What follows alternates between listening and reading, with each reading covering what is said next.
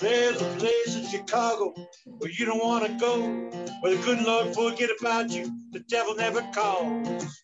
State's attorney says it's not there. Mayor said no, no, no. It's down on Holman Avenue. And I ain't told you so.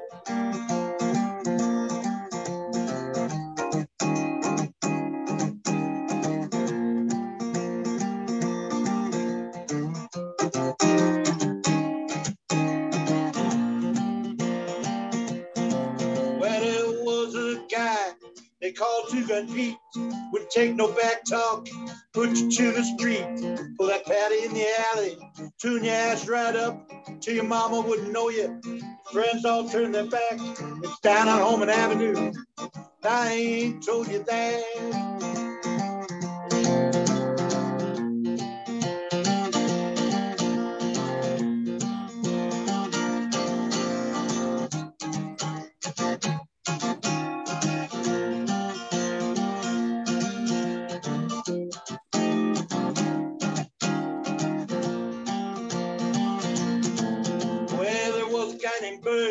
Who had a little box, wire you right up and get you to confess to anything you ever done. Some things you ain't thought of yet. For months and months he got a big old pension check. He lives down on Holman Avenue, and I ain't told you that. Cause there's a place in Chicago where you don't want to go, where the good Lord forget about you, the devil never calls. State attorney says it's not there. Mayor said no, no, no. It's down on Holman Avenue. I ain't told you that.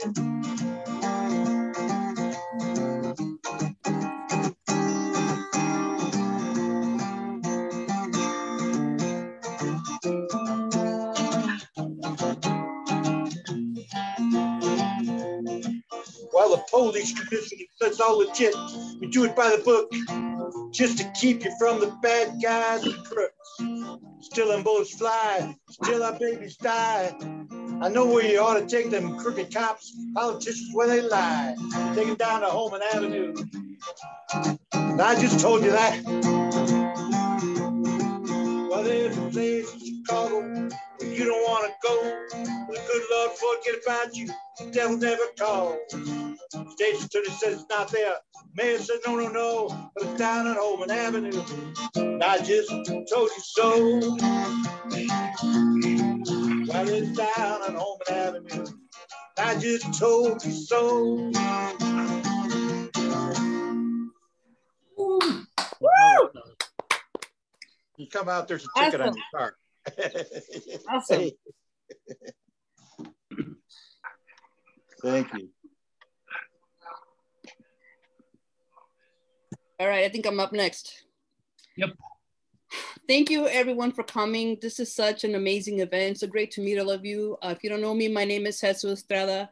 I'm a member of the League of Revolutionaries for a New America Chicago chapter and Revolutionary Poets Brigade Chicago. And I wanted to say a few words about fascism to start our gathering, and then I'm going to introduce our moderators. Fascism appears in many forms. Today, we see fascism as the police brutally murder people of color, like George Floyd and Adam Toledo. We see state-sanctioned fascism as families have been torn apart and children thrown into cages.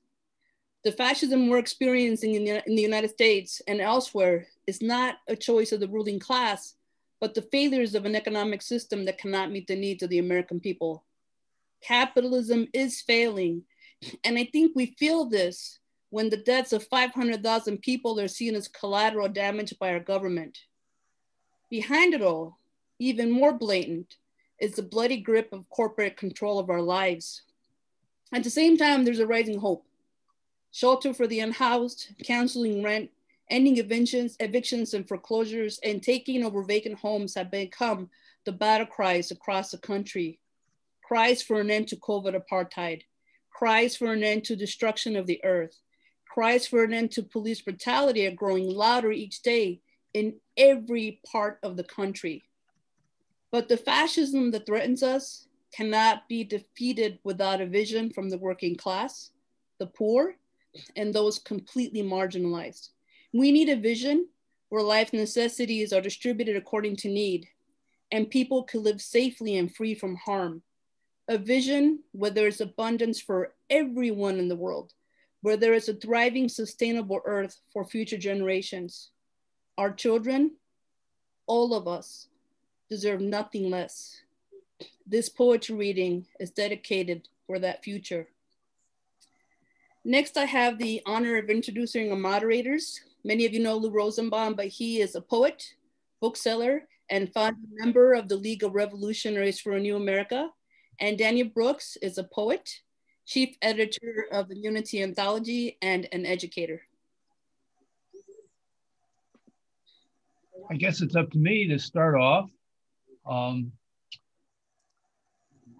going to start by introducing, the program is going to happen this way. Each poet is going to read one poem, and we'll have 3 sets of poetry. After each set, each of the poets will be asked, and not just the poets that have read, but the poets, all the poets will be asked to respond to 3 questions that we have. How do you see your work or your art contributing to the fight against fascism? How does the fight inform your work? How is art the soul of revolution? Very important questions for us to consider as we continue our work. My pleasure is in being part of this amazing group of writers and poets. Extraordinary to be here. And it's even more extraordinary for me to be able to introduce Jack Hirschman. Jack is an emeritus poet laureate of San Francisco, but that's not how I know him. I've known him for more than 30 years and have always been amazed by his work. And he's the one that actually inspired this reading by sending us a message from the Revolutionary Poets Brigade of San Francisco saying that this was going on. So Jack, please take it away. Hi, folks. Let me first ask you to reach for a pencil or write something down. April 30th is the deadline of the Revolutionary Poets Brigade of San Francisco's anthology called Building Socialism, that is, Fighting Fascism. My email address is my wife's name. It's Aggie Falk, AGGIEFALK.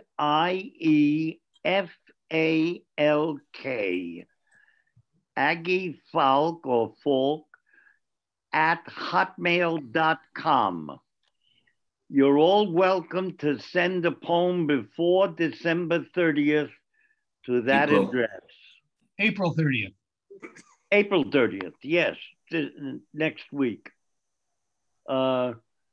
Okay, that having been said, I want to tell you, I'm going to read a poem on one of my arcanes, the name of my longer poem, but it's not that long.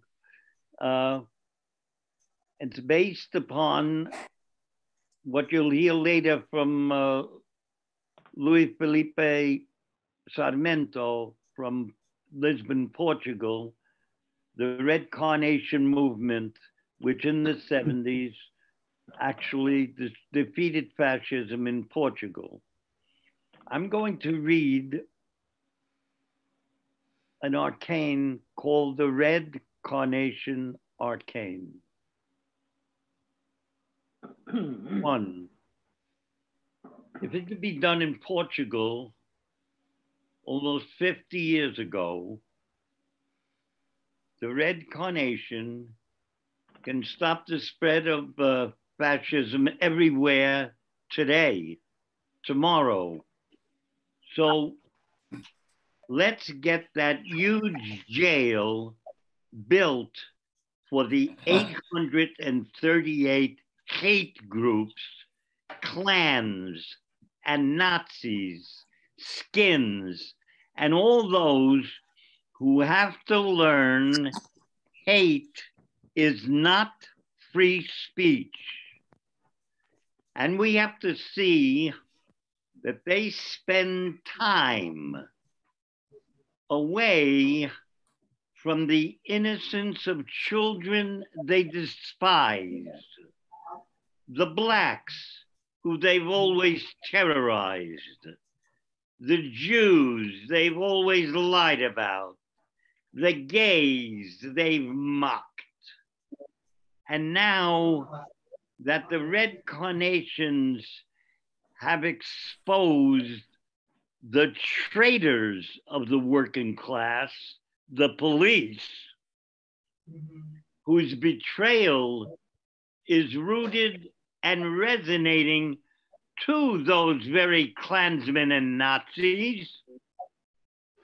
But now, enlightened understanding has the cops jailing Klansmen and Nazis and beginning to deal with neighborhoods as if they were neighbors and didn't wear hoods.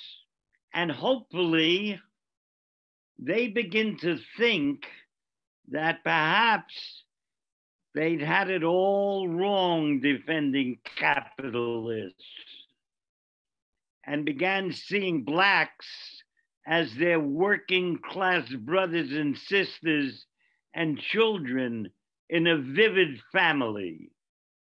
Two, look at that. With all the mongers of fascist hate in the jail where they belong, just look at that beat cop who's admiring Beulah May Dandridge's garden of red carnations in the outer mission. Why, she's even given him her watering can, and he's sprinkling the carnations with water from that sprinkler, on the side of which is written, American Ku Klux Klans, American Nazis, you're finished with murdering democracy at last.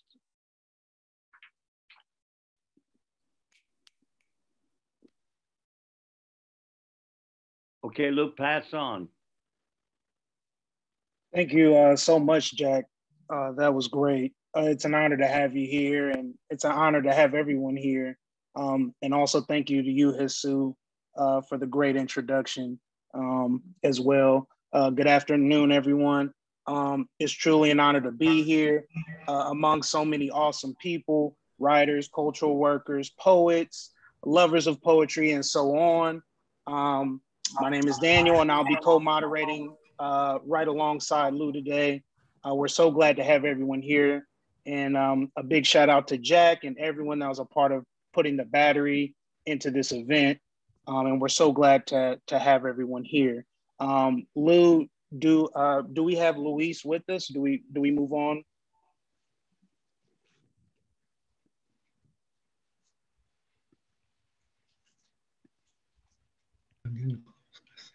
Sorry, Lou, I muted people out to... I just sent a link to Luis in Lisbon. I'm sure he's trying to get in right now. Are you talking about Luis Sarmento? Yes. Yes, he's trying to get in. I've just sent him the link. He didn't have it. Okay, awesome. Thank you. Okay. He'll get in at any moment. What? Who's here? Who? He's just coming in, everybody. I think it says so in the announcement who he wasn't. And if you could please mute out if you're not speaking or performing, that'd be great. I'm trying to keep up with everybody, but. Luis is in, so go ahead, Daniel. Awesome. Hello, Luis. Welcome.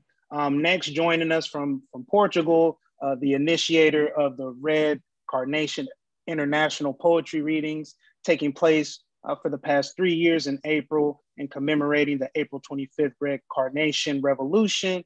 Ladies and gentlemen, Luis Filipe Sarmento. Hello, thank you very much. I need a second because I have a problem with the link. and I demand a minute for read my text. Okay? Okay? Absolutely. Take as much time as you need, Luis. Now. Okay. Now. Okay. Now I'm there.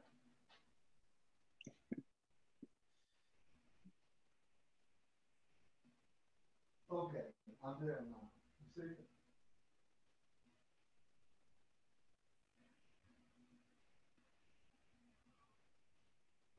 Right.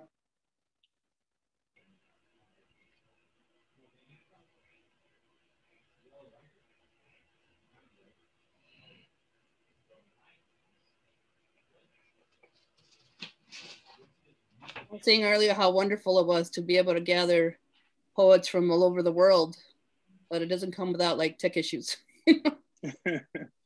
Certainly. That's kind of, it's certainly a part of it. I mean, especially considering that because of the advancements in technology, we're able to have this event in the first place with all of us here. So it's amazing. Sure is.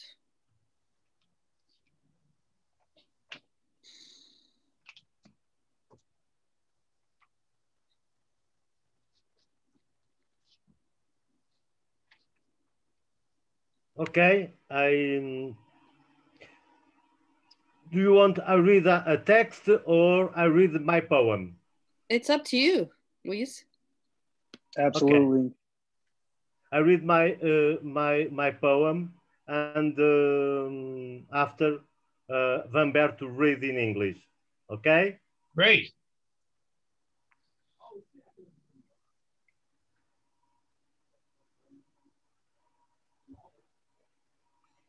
Refugia-te na tua consciência, sem cruzes nem crescentes, sem arames nem muros, sem farpas nem ódios. E logo reconhecerás entre as multidões de andarilhos que perpassam a tua memória os teus ascendentes, vindos de longe, que te fizeram nascer aqui. De onde vens? A que caverna original pertences? Que línguas navegam nos mares e nos rios do teu sangue? Quantos deuses adoraste, pedindo e esperando que o futuro não fosse este presente? Onde estão as divinas respostas? Refugia-te na tua consciência, sem o medo que os sacerdotes do poder oculto te querem impor, nem a angústia do sonho destruído. Observa a renovação do mar, a regeneração do planeta, a cada ataque inconsciente dos loucos, e logo verás o poder das entranhas deste grandioso globo, como se fosse uma cabeça que pensa que a possibilidade da derrota é a impossibilidade da vida e faz renascer em todo o esplendor o mapa colorido do que na realidade somos. Refugia-te na tua consciência, como anfitrião do futuro, e não temas os deuses, eles que são divinos, que se entendam longe desta terra, e abre as portas do teu humilde casebre como se fosse um palácio contra a morte e contra a babélica imagem do fim. Thank you. Please, Vamberto.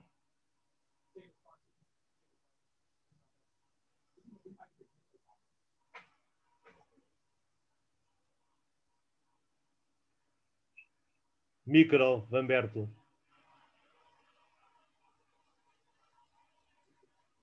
I just wanted to say that this was not this translation is not mine. It's from a friend in New York, a poet, Scott Edward Anderson, who has recently rediscovered his roots here in the Azores Islands. But he asked me to read it for him, and I do it with pleasure. It's great to be in great company. And I have a special love for America because I lived in the Los Angeles area after we immigrated from here for 27 years. Then I came back 37 years ago to the University of the Azores, and I am now retired. But here's the poem. Take refuge. Take refuge in your conscience without crosses or crescents, without wires or walls, without barbs or hatreds. And you will soon recognize among the crowds of wanderers that permeate your memory your ancestors from afar who gave birth to you here. Where do you come from? To which original cave do you belong?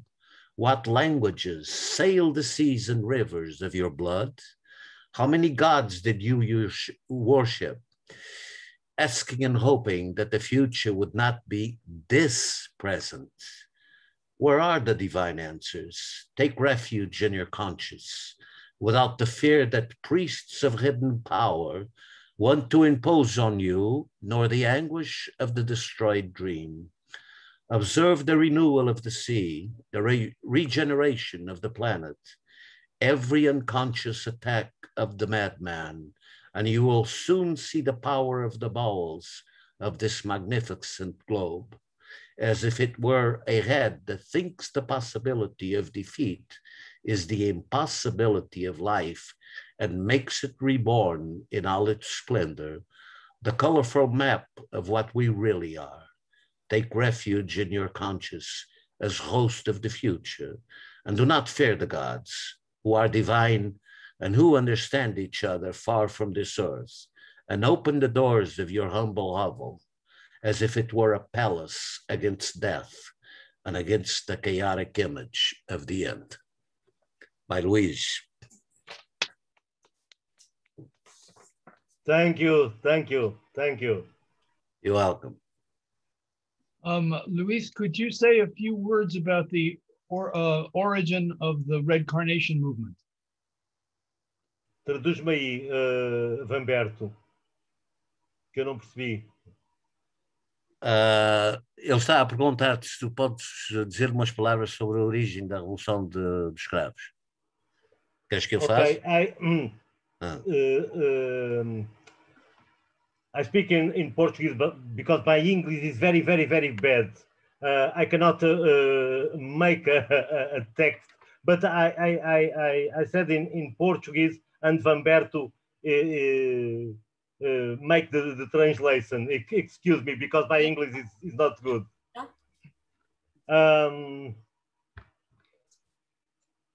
A revolução dos escravos em Portugal foi uma revolução para libertar, sobretudo, a juventude de uma guerra e da prisão. The origins of the Carnation Revolution in April 25th, 1974 had to do with the liberation of our youth from unjust wars in Africa, and the liberation, he didn't say it, but I'll add it, and also the liberation of the Portuguese people who had been living under a fascist dictatorship for 48 years. Go ahead, Luís. Eu estive muito jovem nessa luta armada contra o regime fascista em Portugal. Com 16 anos fui preso, voltei a ser preso aos 17 anos e foi com emoções descontroladas que ajudei a que aquela manhã fosse um êxito para a liberdade das novas gerações.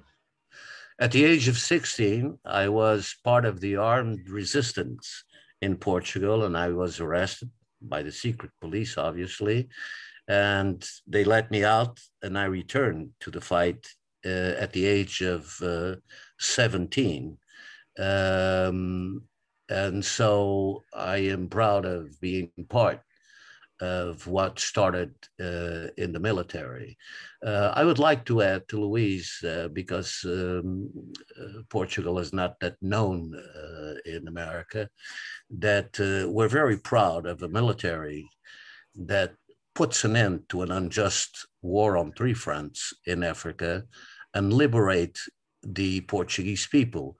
I'm not sure that I'm correct in this, but it was the only military coup by the captains in secrecy from their superiors in the military that overthrew a government to establish democracy. And this was very rare in the world. The carnation were distributed as the cannons and the troops young man. I was 22 then and living in the Los Angeles area, Orange County, actually, one of the most conservative counties in California. And so we're very proud of this. We're very proud of this because it's very unusual. You know what a military coup means. But in our case, they first asked the people to stay home, but they couldn't hold themselves in the house. And they came out, women kissing the soldiers trying to get them away. They had a government to overthrow. They had a secret police to control. And I think it's the only revolution that is a sign of departure for the troops. It was all organized in secrecy between the captains in the continent and the captains on the war fronts. They had combined all of this. And the signals were two songs by two revolutionary singers that were obviously not permitted on Portuguese public radio. So the troops took the radio over, the main radio station in Lisbon over, and of course the radio jockeys or presenters collaborated with them right away. They first played a song that warned all of their colleagues in the rest of the country that the troops were about to leave from a place 2 hours from Lisbon with military vehicles movement. And then they finally played a song that it's called After the Goodbye. And when After the Goodbye began on the radio, a young captain by the name of Salgueiro Maia left their place and marched to Lisbon. It took them 3 hours, and they figured that they would reach as the sun came up. And you might wonder why the Carnation Revolution, because in downtown Lisbon, florists went to work very early. They didn't know anything about this. What they saw was these troops with cannons, with rifles, taking over the streets of Lisbon, and the troops were very sweet to them. So what they began doing was, when they understood that liberation was coming after 48 years of oppression, they began putting carnations on their rifles. And even children were on the street. The troops were just trying to get them away so they could get to the main building where the prime minister was hidden. And of course, after they arrested him, then a general took over for the provisional government. I'm sorry, Luís, but it's easy. Vamberto, eu queria deixar aqui uma curiosidade. Ok. O meu julgamento estava marcado para o dia 14 de maio de 1974. E eu já sabia qual era a minha sentença. Ia direito para a guerra na Guiné. Ou seja, era uma condenação à morte. Yeah. Eu tenho muito orgulho de ter participado na última revolução romântica do mundo. Luís is saying he's very proud of having participated in the last romantic revolution in the world, as we know it today. He was to be conscripted on that day, and he said he had no doubts that as punishment, he would be sent to the war front in what would become Guinea-Bissau, in which the African nationalists were fighting against us. By the way, the troops, this is not legend, this is really true. When the orders from Lisbon came from a total ceasefire, both sides dumped their rifles, and I think it was in Angola, and they began playing soccer together. So it is a very, it was a very unusual liberation. And today, Luís is not saying this, but I'll add it to it. The renewal of our music, the renewal of our literature is coming right out of Africa, or from the Africans that chose to live in continental Portugal and some here in the islands. They've made a great contribution to renew our music that had been under censorship for 48 years. They brought new sounds, they brought new poetry, and they are now bringing some of the greatest novels in Portugal. We are now fighting against those who have forgotten all of these things. We're fighting for the return of socialism in Portugal, democratic socialism. And so that's what it is. And COVID or no COVID, we're going to celebrate it anyway. I want to thank you. I want to thank you both for your contribution here. I think this is tremendous. It gives us a good background and good history for us to get on with the program.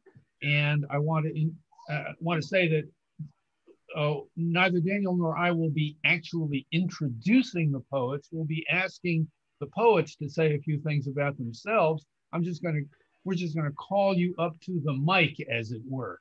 So first on our list, or next on our list, is the Andrea Change.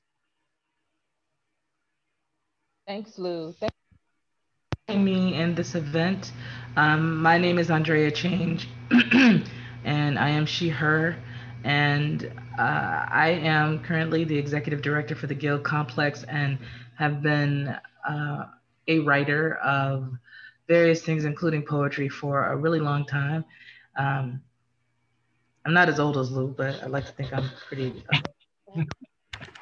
So, and I also, hi Jen, I want to apologize because when Lou first invited me, I wasn't sure if I would be able to make it. And given the events of the week, I was challenged to write something that I thought might be worthy of this. So I wanted to, and you'll have to indulge me, read a story that I wrote, and it's short, that sort of gives you my first introduction to, I want to say a police state, but here goes. It's called In 1975.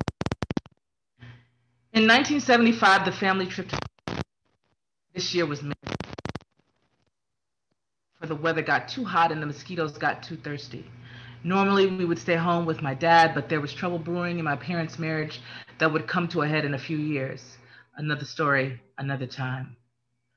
Preparation for the trip was the best part. It was the only time you get to go shopping at the store and pick out whatever snacks you wanted. But the rules were simple. Make it big, make it shareable, make sure you like it, and make sure it lasts. You don't want to be the one who picked Fruity Pebbles Rice Krispie treats that no one likes.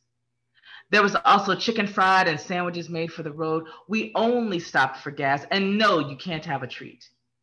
There was also no bottled water then, so airtight containers of Kool-Aid were made, but no sippy cups. If you spilled your drink, you literally, and help you if you spilled on somebody else. The few kids that came were divided 3 kids to a car. It was a convoy of Buicks, and my grandmother and her sisters were big into CB radio, and each had one in the car. One kid was always relegated to the front seat in between 2 adults, which as a kid sounded sweet, but there was always something to do. Hand me the map, pass me my drink, change the station, give me a piece of chicken. No, I don't want a wing, hand me a napkin. It was an 8-hour to-do list. The goal at the rest stop was always to talk some other kid into the front seat by telling them how cool it was. The truth was the back seat wasn't much better, but once it got a little quiet, I could read. I would pack at least 2 to 3 books, but the mentality from my family was, what you need books for? You're gonna be outside anyway. Not me.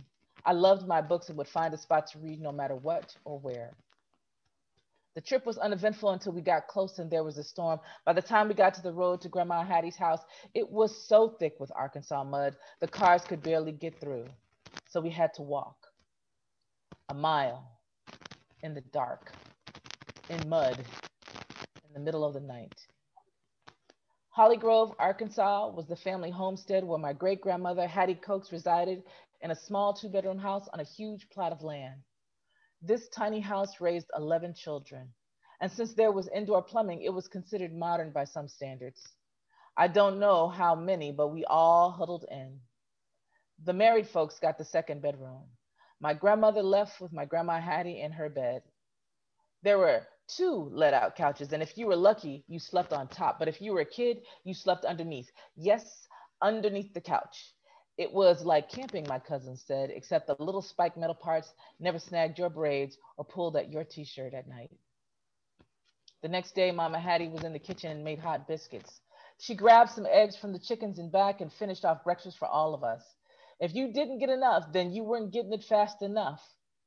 After breakfast, about 5 of us, boy and girls, were tossed brown well water. I was swatted once on the butt for complaining, like I knew the water was supposed to be that color.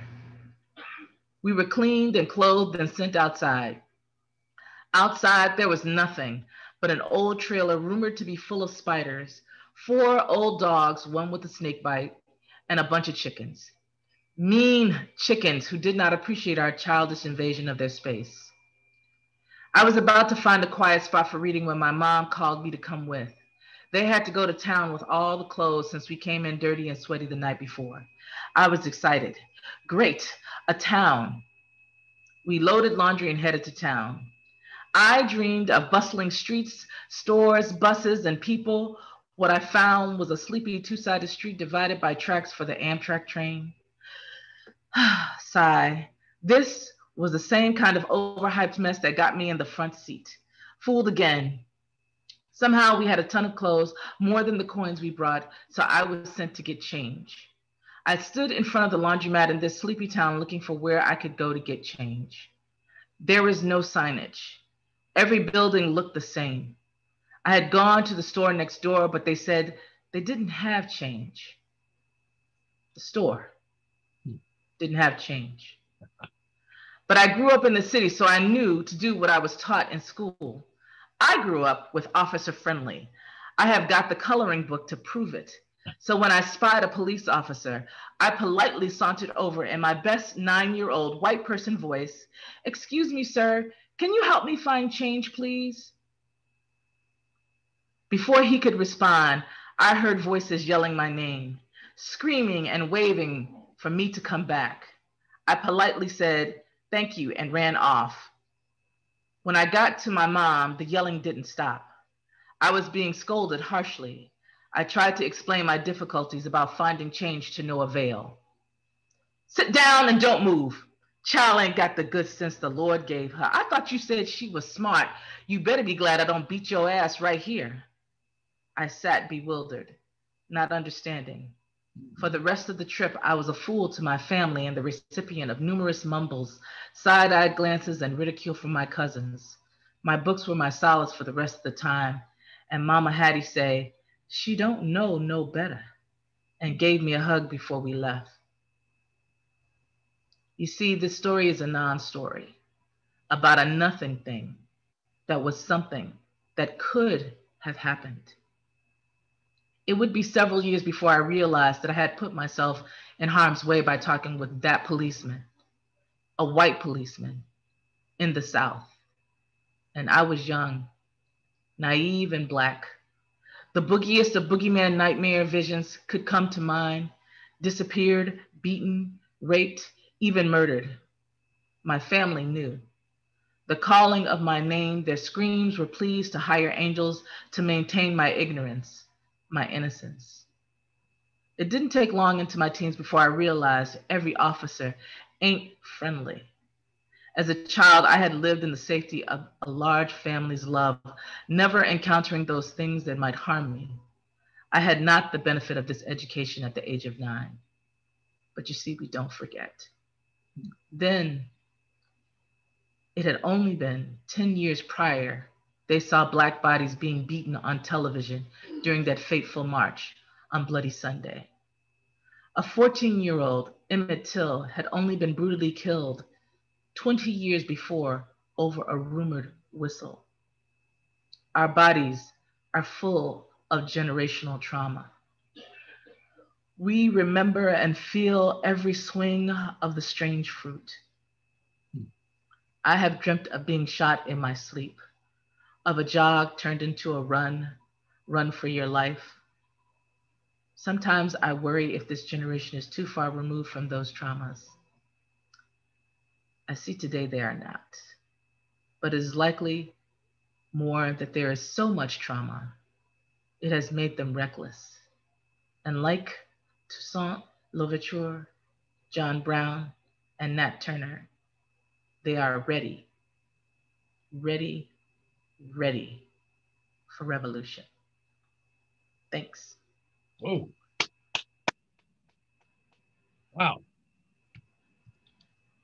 I can't think of a better way to start off this this program. Thank you, Andrea. Woo. Well, let's go on to, I don't know what to say, but thank you again. Let's go on to Matt Cedillo. This next poem I'll do is from this book here, Mowing Leaves of Grass. So, thank you, Lou, for inviting me. Thank you, Jesus, as well. And it's so good to see Jack and Sarah and some other friends that I haven't seen in a while. Some are born in summer homes and palatial groves where pain was only to unfold from the pages of secret gardens the reverend grows, but not I. See, I come from the stock of star-eyed astronauts who greet the night sky with big dreams and wide eyes, always running down the devil's highway through occupied America. The Blue Backed House on Mango Street. Those are the books you don't want us to read. There's a handball off the back wall of a panaderia born east the river post Mendez versus Westminster, one generation with the red lines. And diplomas that were signed with those dreams. And that skin need not apply. See, I come from struggle. And if my story offends you, because you made the mistake of seeking your reflection in my so poor to see this, well, this may not be about you. Because some are born in the common core. Reflected faces grace the pages of doctrines to discover an age to be explored. Where old world hardships crashed against new shores, New England, New Hampshire, New Jersey, New York, for others pushed off Turtle Island, Aslan, do not call this brown-skinned immigrant. Child of the sun, son of the conquest, Mexicano blood, running through the veins east side of Los Angeles. Do not tell him if native tongue a song will best be sung. Do not tell me who I am. Because I was rich just like you. Miseducated in some of those very same schools off lessons and legends of honest Indians and Christian pilgrims and a nation of immigrants, all united in freedom. That isn't until they pulled aside my white friend, pointed directly at me and said, Scott, I'll judge you by the company you keep and you spend your time with this. And that's Samuel Story's 1846. The adventure of Uncle Sam's stick up Manny wetback. Show me your papers, now give me your labor, the melting pot. It was never made for the hands that clean it. The American dream has always come at the expense of those who tucked it in. You don't know that. You don't teach it. Could write you a book, but you won't read it. So you know what this is about you. In 1492, in the Treaty of Guadalupe, in California missions and Arizona schools, these racists that try to race us as their kids in cities that bear our names. But you can learn some today, from Ferdinand to Minuteman, from Arpaio to Alamo, from Bobo Wood to Joaquin the Indian. It lives in me from May 6, 1743, try to bury us. They didn't know we were seeds, Canadian minds, Lindo strike the Plan de Ala, Rizapata, Joaquin Murrieta, Las Adelitas, Brown Baresi, Zapatistas, Richard Nixon, Third Napoleon, from Peckinpah to Houston, from Lone Star Republic to Christopher Columbus, all the way down to Donald fucking Trump. We didn't cross the borders crossed us. Who you calling immigrant? Pilgrim. All right. All right. You can always count on Matt Cedillo. Wow. Let's hear from Diana Zwinnick. Hello. Oh, wow. First of all, I want to say it's such an honor to be on a program with so many amazing poets like this, and to follow Matt is a wonderful thing. I guess where I want to start, I have to give a little bit of background. In 2016, I was part of a number of people who went to Standing Rock with the people for the People's Tribune to write about Standing Rock. And we weren't there for many days, but we were there long enough for me to really understand, have a whole new visceral human understanding of what fascism really looks like from the time that we were there. And it changed my writing. I wrote so many poems about fascism just in trying to describe the whole experience there. And I also changed my trajectory kind of as a journalist, because one of the things I wrote about for the People's Tribune was the fact that a particular farmer on the land, unceded land near the Standing Rock Reservation, happened to have a prairie dog problem, I guess, and he laid down 80,000 pounds of Rosal prairie dog poison on his land, on his acreage there. And you got to understand about this poison that what you do is you take like a cup of it and you dump it in a prairie dog hole. That's how you use it. You don't lay down so many pounds. And what it ended up doing, and the way they found out that he had done this, was some buffalo started dying. And then the eagles that were eating the buffalo died because they ate the grass. The eagles that started dying because they ate the buffalo. And it became clear that this really egregious poisoning had happened. And this is part of my poem, so this is why I'm telling you about it. And the other thing that features in my poem, and I'm going to hold him up here so that you can see him, there's this statue that stands in Sacred Stone Camp, and he's called Not Afraid to Look. And he looks over the Missouri River. He looks over the bridge, the backwater bridge. He looks over where all of the water protectors had been maced and sprayed with water, and on that fateful, fateful night in November. And so I guess that's where I'm going to start with this. The poem's called Not Afraid to Look.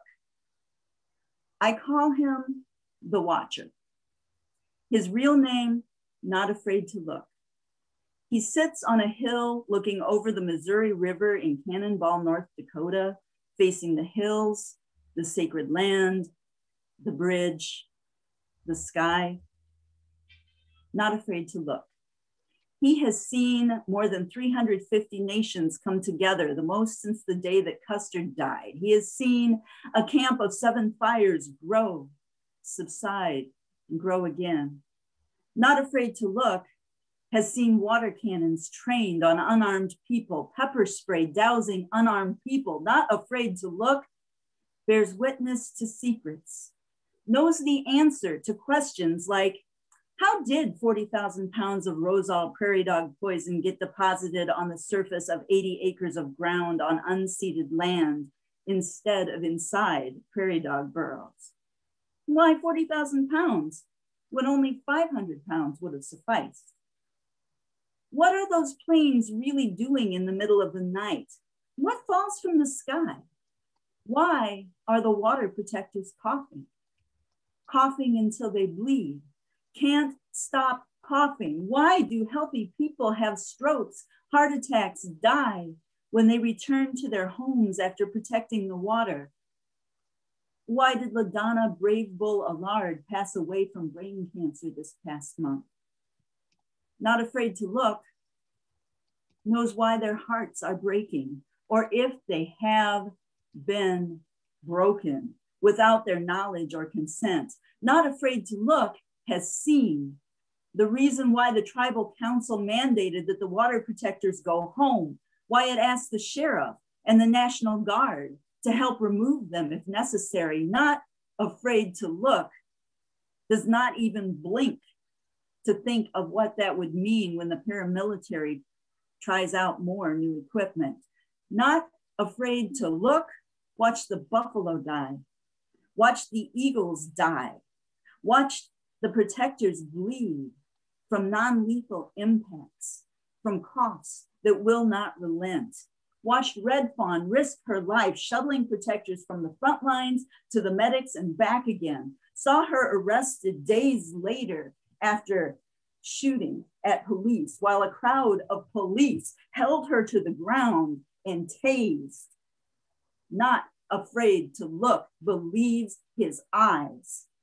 wants us to change our names to not afraid to see. Thank you.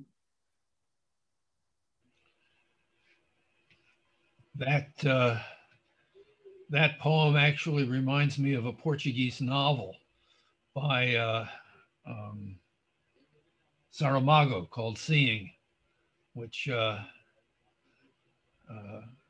kind of refers to something like that under fascism. Thank you, Diana. Marvelous contribution. Next up is Vincent Romero.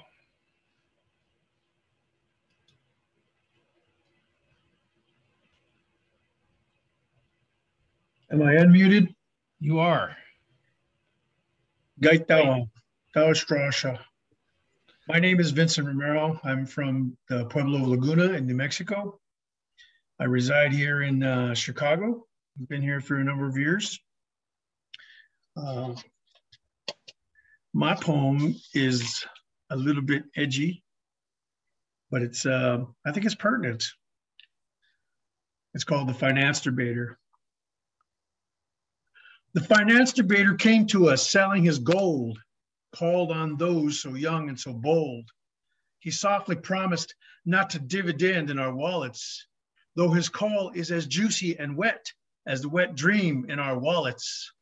The rich and impotent clamored about to hear porno dollars pour from his mouth. He'll stroke all their bank accounts and swallow large bilked amounts, then be gone like a blind date from a roadhouse in the South. Like romancebation, it's all a creation, seeking media's sleek ointment for the wealth lover's appointment. And like white approval, he needs brown-skinned removal and the fat cat coins squeezed out of the loins of the pimped out poor man's he holds by the groins. But he likes it that way when laws he can sway and breaks rules to pad his brothel and harem. An orange statue he'll erect, hard and veiny perfect, as president he becomes and loots the horde country neglect. Thank you. Wow. Edgy is what we need, right? I think so. I would say so.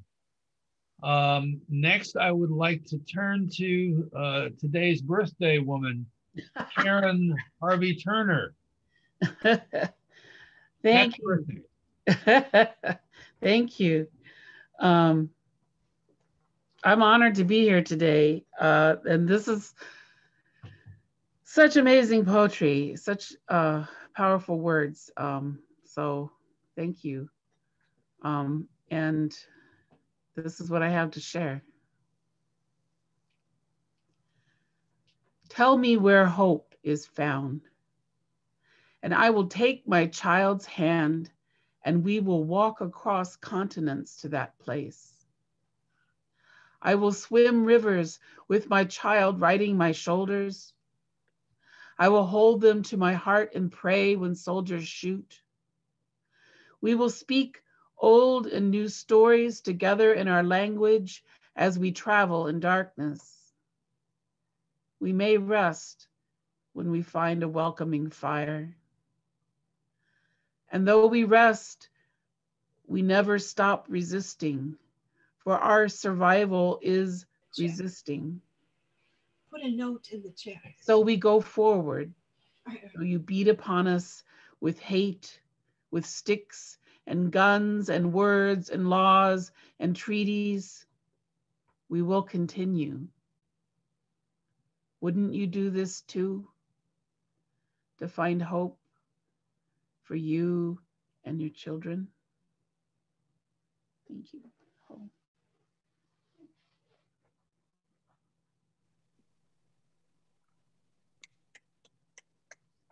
Thank you, Karen. Absolutely great stuff. It really speaks to why we're here. And absolutely, DB, did you want to chime in? Yeah, I can't stay, but Lou had to take a bathroom break. So he asked me to introduce the next speaker, which is Michelle. Hi. Thanks, Diana. Hey, all, can you hear me? Good? Cool. So, such an honor to be here with all of you today. So much talent. Thank you for inviting me. I am Michelle Salteris. I'm a first generation Greek American slam poet from Chicago, Illinois, but right now I am in Aurora, Colorado. The anti-fascist poem that I've chosen to share today, because we all have more than one, right? Is personal, I guess. It's personal to my family and personal to my people. So a little background on the story, I guess, is on October 28th, 1940, the Italian dictator Mussolini gave Greece an ultimatum that we could give up our harbors and let them occupy Greece, or we could go to war. And our prime minister, Ioannis Metaxas, replied with, "Then it is war." And the message spread all through Greece, ochi, which means no. And everyone kind of expected Greece to lose, but they actually beat the Italians so bad that they needed to call the Nazis for backup, which threw off their plans and kind of gave the Allies hope again. So I wrote this poem 5 days before Trump was elected, when he quoted Mussolini and said that it didn't matter who said it because it was a good quote. October 28th, 1940, Greece says ochi, no, to the Italian dictator stationing soldiers on their land, knowing they probably can't fight off the consequences of their choice. 1940, my grandmother is 5. She is walking to school with people hanging from the trees. 1940, there are people in line for a loaf of bread they know will not feed their family for the week. 1940, Greek soldiers line up to fight a war they know they are not big enough to win. 1940, Churchill says Greeks do not fight like heroes. Heroes fight like Greeks. 1941, America joins war for financial gain. 1941, America fights in a war they will never actually see. 1941, American president, American people halfway across the world from it says yes and never cares what it looks like. 1941, America says yes. Yes, atom bomb. Yes, fighter jets. Yes, big market for big gain. 1941, America will never see 1941 Greece. 2016, America will never Google search 1941 Greece. Still don't see the wars they fight. Still can't find the right reasons. 2016, America, I am listening to him speak. And sometimes he almost quotes him. Sometimes he looks like him. They call him Donald, and I call him 1930 Mussolini gaining friends, and I watch America say yes again. 1940s, the Archbishop of Greece says we must stand with our Jewish brothers. 2016, and I'll be damned if I do not stand with my Muslim ones. This is for an America that puts a man like this on a pedestal. This is for an America that sees no problem in a man who wants to hand out nuclear weapons like candy on Halloween, and a man who hates based on religion, based on sexuality, gender, race. This is for an America that doesn't know how to fight like heroes, let alone Greeks. This is for the Americans who fight like Trumans or Jacksons or Davises. This is for the Americans who flaunt the Confederate flag, who want to make America great again, like there's a time they could go back to. This is for America like a wake-up call, like the second alarm you set just in case you slept through the first one. This is before you have religion ID cards. This is before people are hanging in your trees. This is before you forget to say no, to say no, say no. Thank you.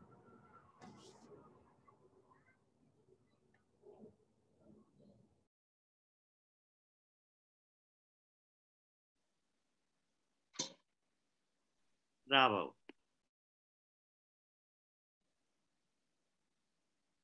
Myself here. There we go. We're going to do this very quickly because we're a little bit behind time. So we're just going to have time for a few people to say a few things about what they think in terms of the questions. And I'm just going to repeat them that we were thinking about is, first of all, how do you see your work, your art, contributing to the fight against fascism? And I just want to ask anybody who wants to say something about that. Just unmute yourself and jump in. Jack, go ahead. Yeah, if I may, This is by way of something I've written vis-a-vis the World Poetry Movement, which is really sponsoring this event. Was born in Medellin, Colombia, when a group of poets from different countries got together to do what? To change the world. We don't believe that a poem does nothing. In fact, many, if not all of us, believe at heart that everyone is a poet. And if such a thought was understood and then actualized, the children of the world wouldn't need a communist revolution because it already would have been realized. Of course, the World Poetry Movement hasn't succeeded in such an aim, though we've organized and helped others organize hundreds of poetry readings in this decade and published our online poetry planetariat anthology for all the world to see. Over the same decade, we've seen a rise of fascism globally. But the World Poetry Movement has been fortunate to have Lisbon's Luis Filipe Sarmento, who's not only brought memory of the Red Carnation movement of Portugal that defeated fascism in the 70s, but who's inspired the World Poetry Movement to organize Red Carnation poetry readings all over the world this April. Cool. Anybody else want to say something? So poetry is a weapon against fascism because it is the key to what it means to exist in every human being. Okay. I'll go real quick and think about it from a different perspective. I teach poetry to my creative writing students and my community college students. And a lot of them come from, historically underserved communities.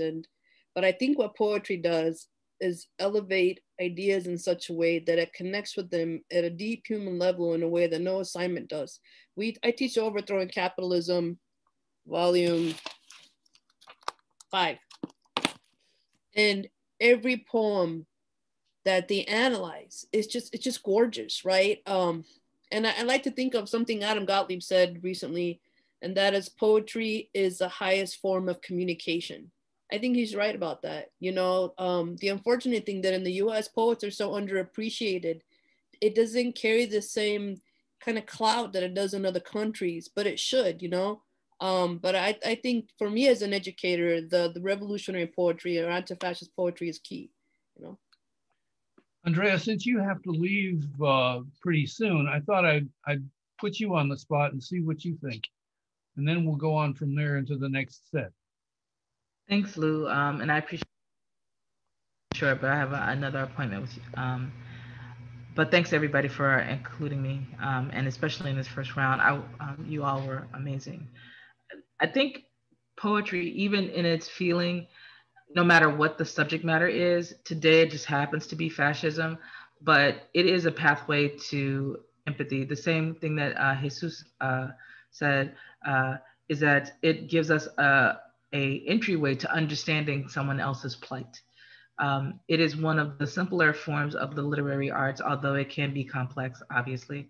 But one line of a poem or one line of stanza from a poem gives us access to someone else's feeling, someone else's story, someone else's understanding in a way that no other work can. And it's done with such a touch because it's short, that the emotion that it's supposed to impart is always there, whether it's full of fire like Matt's poem or history like Michelle's poem. Those things that we want the audience to gain, we have to do it in such a short time frame with a poem that it's as impactful, to use as a bullet.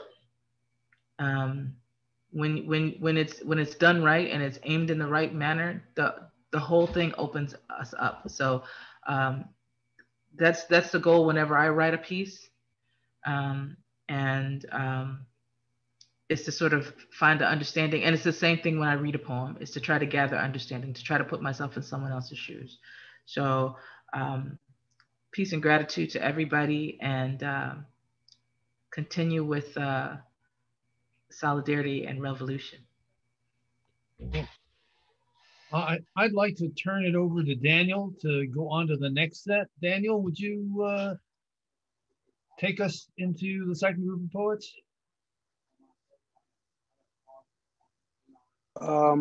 Absolutely, Lou. Much appreciation to all the poets and the cultural workers that have shared their work today. It's no small feat. And I think that one thing that many people that are not writers kind of misunderstand about writing is that it's not just a hobby, that it is like very hard work and labor. And so in that regard, a lot of writers are workers, many in which are a part of the working class. And it's kind of our duty, you know, to convey that to readers and people in general. And there's a role that poets and cultural workers play in the movement and for the fight for basic needs. And in a lot of ways, poets are propagandists and play a role in combating these forces and institutions of power that we've been discussing today. So we win readers over to the side of humanity. That's what poets do. So moving on to our second round of poets here today, we want to start with Jennifer Carmen. Jennifer, if you could just follow the same kind of format, introduce yourself, maybe a little bit about the piece that you would like to read. Thank you so much. Can you guys hear me okay today? Great. What a true honor and a way to make Zoom into a radical community space. It's an inspiring thing versus like Zoom. I know, Jesus, we're teaching at City Colleges, not just our workspace, right? But it really is something I can carry with me all week. So thanks.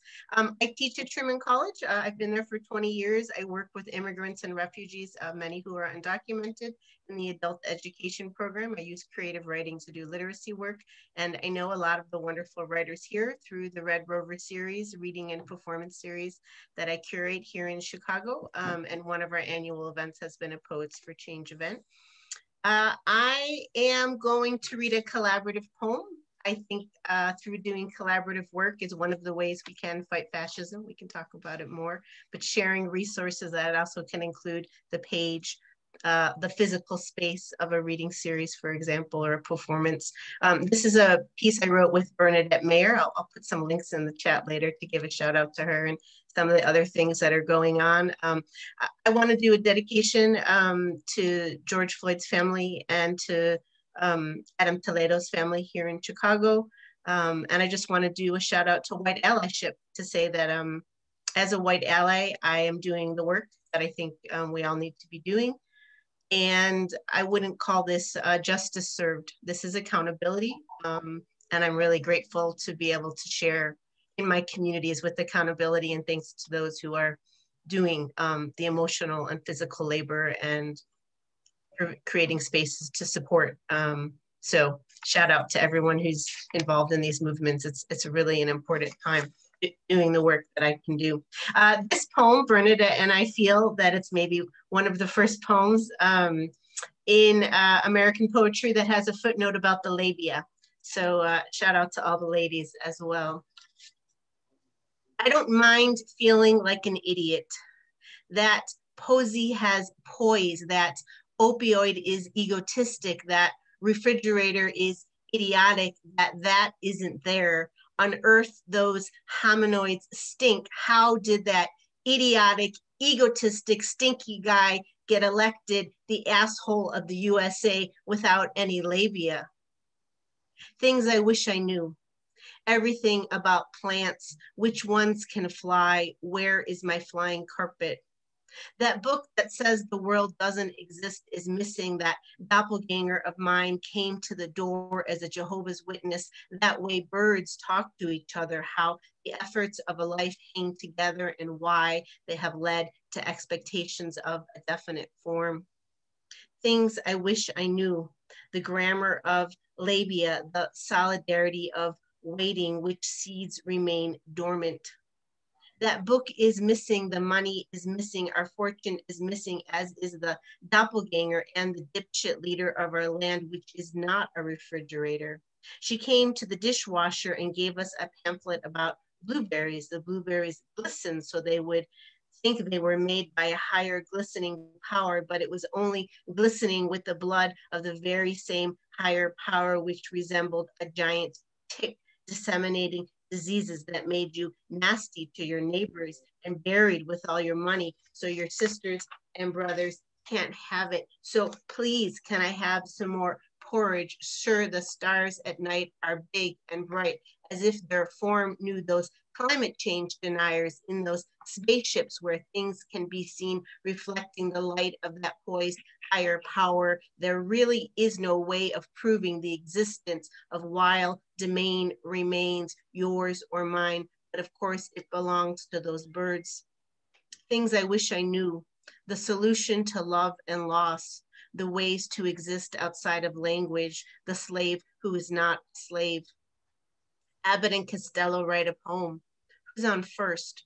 Poets in pajamas on porches imagine a script in which letters were used to stand for sound. A helpless person is a state of potential. If a bird walks in a field and no one is watching, does it exist? Please, can I have some more pleasure? Or please, can I have some more desire? Or please, can I have some more power? A dancing poesy reaches for the deer tick like an opioid on paper money. If you put ticks on cash, fields of wiggly artifacts appeared wrapped in blue jeans, and beneath them is the grilled peach of the universe. It never begins, never ends, so watch out. A dancing horse on a string, a parasite on a parasite, a theory that questions itself. Is money money, or is it money money? Or work hard, or hardly working, or hard work. Point of information, Plato owned slaves and hated women. The inflated ego to the tyrant is a curse to himself and his world, so watch out. Now in the poem, we have a huge list of questions. Here it goes. Who is Millicent? Why did the chicken cross the road? Why the fuck does the US have an electoral college? Where are the missing socks? Does the electoral college in any way make it easier to have a monarchy, a totalitarian dictatorship? When is the best time for a revolution? Is there another thistle plant like the one by the front porch yet? How will capitalism disappear? Are the thistle plants taking over? Are they edible? Who decided to make a human into a slave? Why is the sky white? What amount of money is enough? What's the best way to get rid of deer ticks? Why are the rich still in control? If a bird walks in a field, does it mean there's a flying theater? When is the best time for an orgasm? If I buy cheese in my dreams, can I eat it later? Who screamed the loudest? Is $84 enough to buy a house with a swimming pool? Where are the best drugs? What is the best French food? Where is the greenest place on earth? Have you ever had a popover? Made one? When does war end? Would you ever miss the target? Why won't you listen? What's the target? Are you kidding? We see that in the animal world, progressive development and mutual aid go hand in hand. Can thought create action? Can horses dance? Can you grill the universe? Is work hard? If it's hard, is it work? Does that mean you get paid? Are there more white flowers than white butterflies? Hand in hand go aid, mutual, and development, progressive world, animal, the in that see we. Is it raining there? Is it raining men? Is it raining penises? Are there any body parts that you would like to fall from the sky? Is it raining money? Thank you.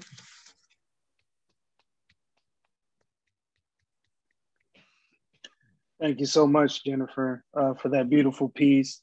Really showing how poetry can really bring these objective conditions to life, you know, with such clarity. Next, we're gonna call on you, Jesus. to share your piece. Thank you, comrade, and so good to see everybody. And by the way, I'm trying hard not to laugh and fall out of my chair, but these poems have been amazing, really, really beautiful.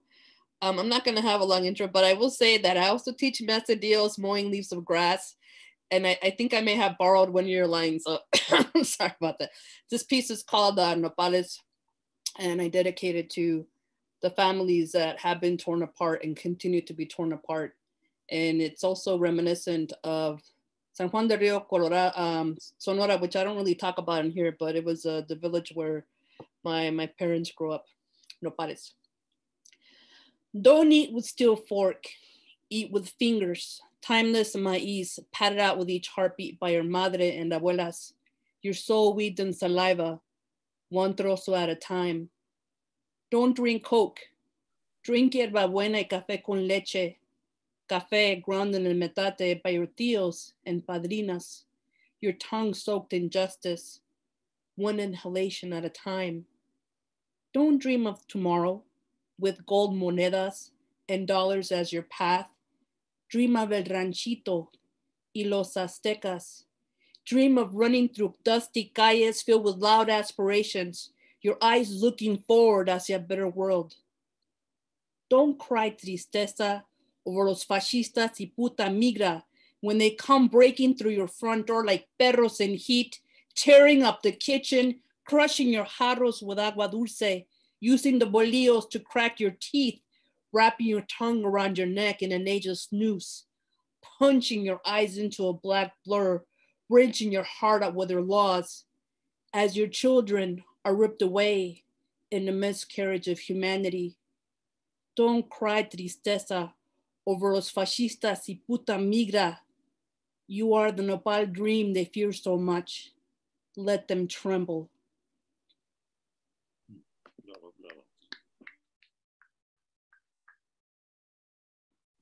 Thank you so much, comrade. I love that poem. And I think, you know, what continues to happen at the border is certainly a form of warfare and one of the most obvious manifestations of fascism here in America. So thank you so much for that, for the imagery. Again, I love that poem. We're gonna go ahead and move on to the next poet. I'm gonna call on you, Eric.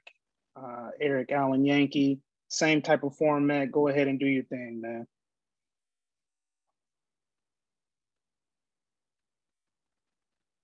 Hello, can you all hear me? Okay. Absolutely. Thank you. All right. I had COVID last year in March of 2020. And so I wrote a whole book of poetry. And this is one of the poems I wrote that time when I had 104-degree fevers. America Town. America means you die when they tell you to, when your body wears out its welcome and your fingers are broken under the weight of a toilet brush or maybe a computer keyboard or a garbage truck or anything else that serves capitalism. It matters not what, only that you die when they tell you to.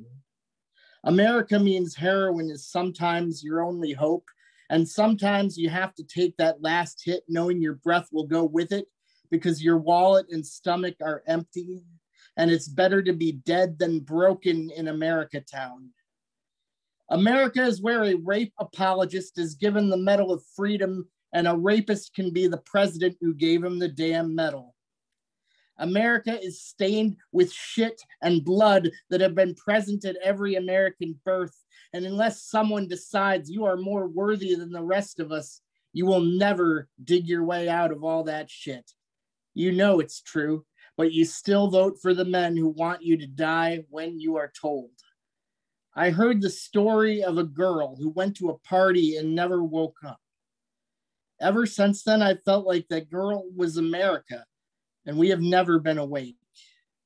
The world ended a long time ago, but you've been blinded by the white fallout dust clinging to your eyes, and you never saw the bombs fall. In America Town, the bombs always fall somewhere browner. They are never in your sky, but a rich man has convinced you that those bombs were musical instruments and voices singing of necessary death and the ashen children that accompany it. America Town means never, never, never having to say you're sorry that you forgot history. There was no history for you to forget because you never read the book. You die when they tell you to, and it may not be your turn yet, but as you watch little fingers reaching out of metal cages, you should remember that your time will come too. Maybe when your lungs are bloody and you've done your part to serve our murdering lords, you too can be granted the Medal of Freedom. Thank you.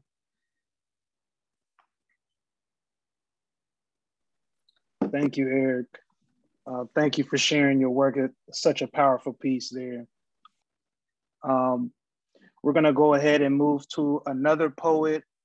Jerry, if you would step up next and read the piece that you have for us today.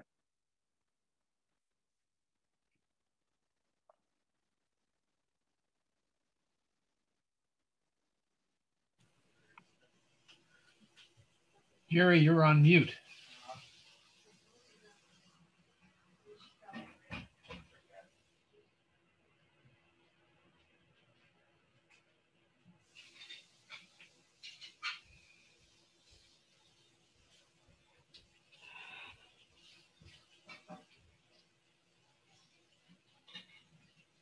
He's in Ireland.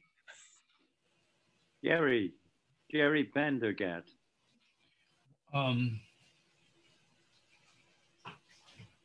Jerry, he was just chatting earlier. Maybe he dropped. Oh, there he is. And he's there. He is on mute. Oh, okay. Let's see. Hang on just a second here. Let's see.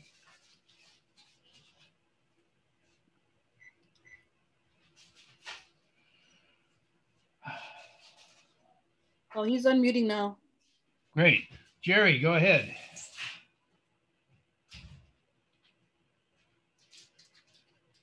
But we still can't hear you.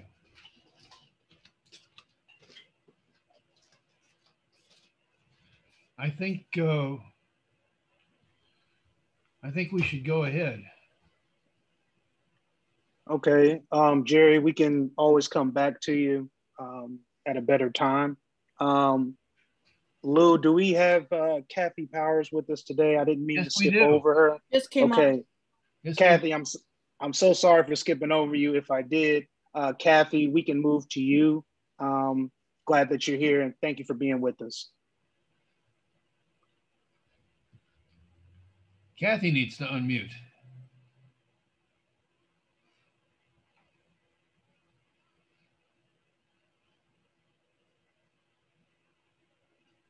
Kathy, come on. There we go. Got it.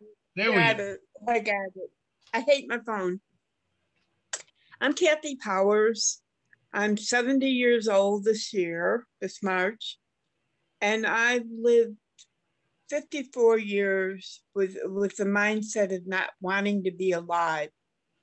And what's kept me alive are people, not organizations, not therapy. People are my therapy. I got to become an activist when I was about 50, when they closed my mental health centers.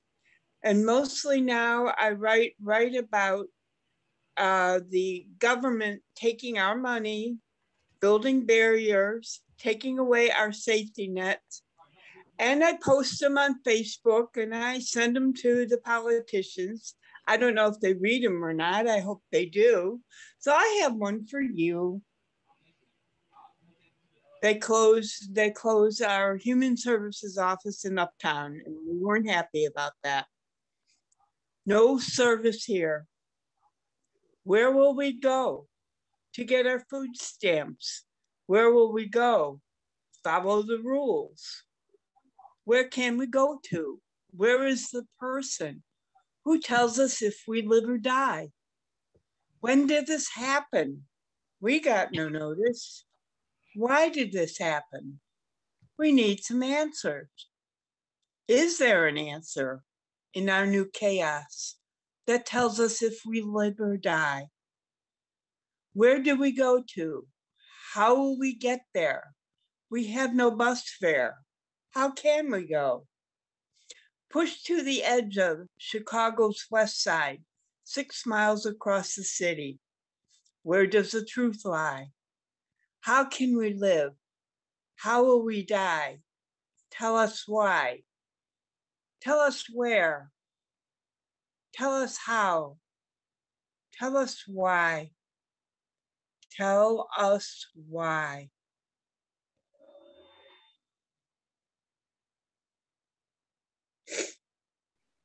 Thank you, Kathy. Thank you so much. Jerry, I saw you pop in there in the chat. Jerry, are you ready to go and good to go to present your poem?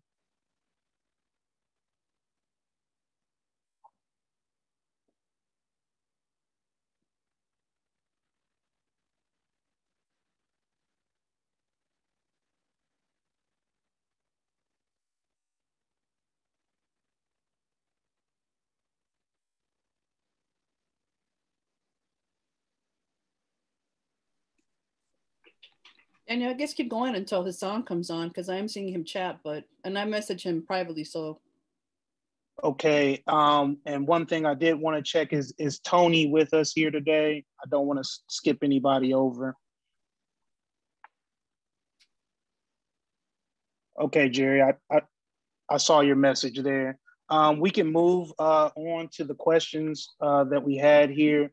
The second question is kind of similar to the first one.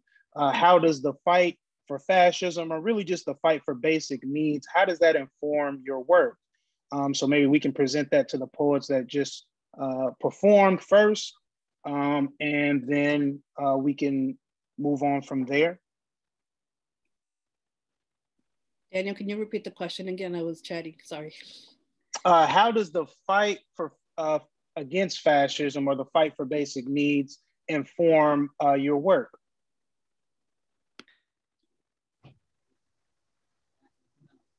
You want to go first, Jesus? I think I'm gonna pass because I accidentally spoke in the first segment, but other people can go. Daniel, is someone else waiting? No, Jennifer, if you want to take a crack at it, go ahead. Take a crack at it is how it feels, because that's a real big question. Well, I think maybe from you got a sense of the poetry that again was a collaborative piece with Bernadette Mayer, so I can't take 100% credit. That's a 50-50, but that's just to say that I'm interested in the idea of experimenting with ideas, but I think staying grounded in revolutionary movements makes me also think about, I don't think accessibility is the best word here, but like if we're going to be really working closely again as far as allyship with working people, how do we get our ideas across? What kind of choices in language are we using? And I think you can see from that piece, sometimes I'm also trying to use humor as a way to cut through, and maybe the space of imagination as possibility, sometimes going into the surreal a little bit, seems to me one of the most powerful places that I can take my writing. And then the last thing I can say, Daniel, then to pass it on to someone else, is to stay grounded in my everyday experiences in Chicago. Like Jesus, again, I'm working with a lot of City College students who are underserved in the city of Chicago. I lived in the Humboldt Park neighborhood for 20 years, being a community activist to support the community that was already here when I moved in, and started a housing co-op.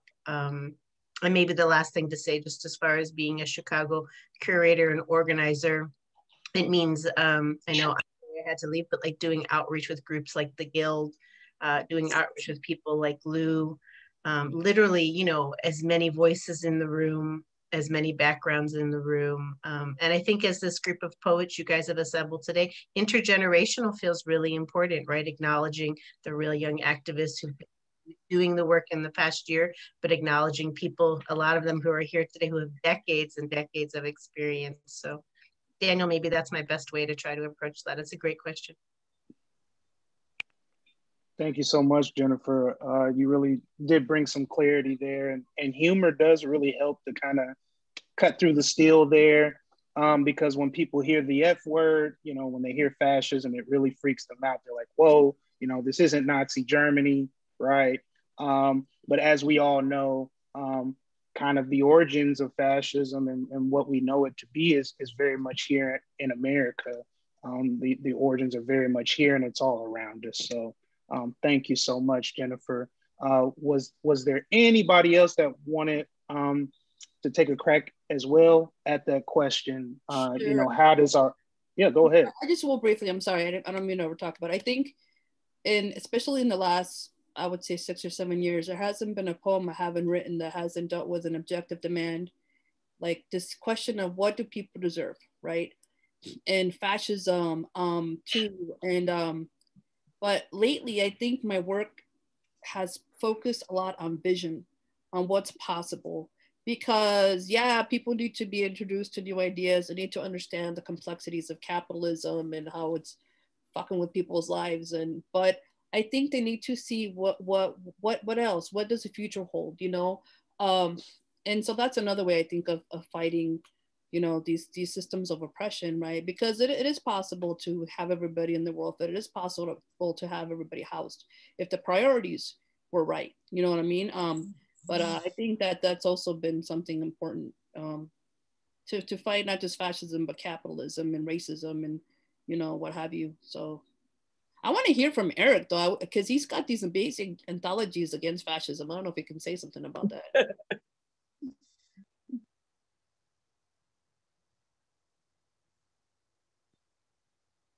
Eric, where'd you go? He's on mute. Oh. I still remember his poem about scooping the litter box. Hello. There he is. Hello. There we There go. he is. See, I told you I've never gotten used to Zoom. Like, can never get used to it for whatever. You know, I used to write poems about squirrels and birds and, you know, trees like everybody else. When they first start, you know, we're like, yeah, I'm gonna write about that. But then, you know, I looked at the world around me. It was, you know, around the time of Ferguson. So I had to say something, you know, I felt like I had to start saying something about everything that's been going on, you know, since the founding of America. But so I've had plenty to write about. That's how it informs my work. You know, the way I see it is that the artists are the ones who are often the first ones to point something out and to get people thinking about it, to get people thinking about what's wrong with the world. That's kind of our job, I think. Make sure people are reminded of it if they've forgotten it. You know, if my words or somebody's words can get someone to remember that they need to be fighting against fascism rather than for fascism. Here in America, we have so many people who are, you know, dying for fascism. It seems dying to love fascism. You know, they're like ready to run to it and embrace it, and they have, and they will continue to do it. But yeah, that's pretty much it. Can I say something, Daniel? Absolutely. Just one very quick thing, I think, and that is that that I agree with what Hesse said, that you know, pretty much everything I write is in some way connected to some objective battle that's going on, something that's going on that informs my work, so to speak. It could be somebody, it was, as a matter of fact, I was sitting at a poetry reading at a Royal Coffee a number of years back, and a cop drove up behind somebody who was and pulled him over, and somebody was riding a bicycle stopped to video it. Now this is somebody like this woman in in Minneapolis who videoed the George Floyd killing, or the person who videoed the Laquan McDonald killing. She stopped to do that. And that was a seminal moment to write about. And so, you know, things like that are really, really important to kind of lift up as not, you know, you can take a vision of the future out of that and look at what technology can do, but you can also look at what is going on around you in terms of the police state.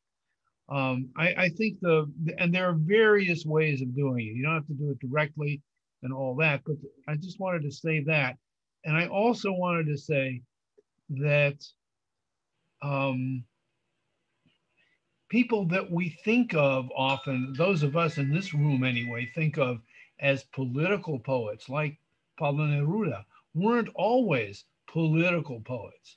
And at a certain point, like Eric talked about, at a certain point in their development, the objective world around them hit them in the head and said, I got to stop writing what I was writing before and write something else. He actually wrote a poem about this, which he interrogates the people who expect him to write about lilacs and pretty flowers. And so I can't do that anymore. There's blood running in the streets of Madrid. And so I think that the fight against fascism takes many forms, whether it's the fight for, as Kathy pointed out really very well, the fight around, you know, the fight for mental health facilities, the fight for all kinds of things that we need daily. So I'm going to shut up. Thank you.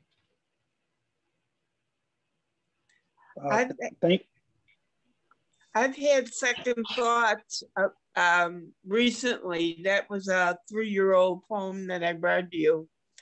I think that we probably will get a little further beating fascism by pointing out the positivity of people's needs, hopes and dreams. Right. We're missing that. Like, you know, I can spit out a lot of crap about what's going on, but what do we have to offer?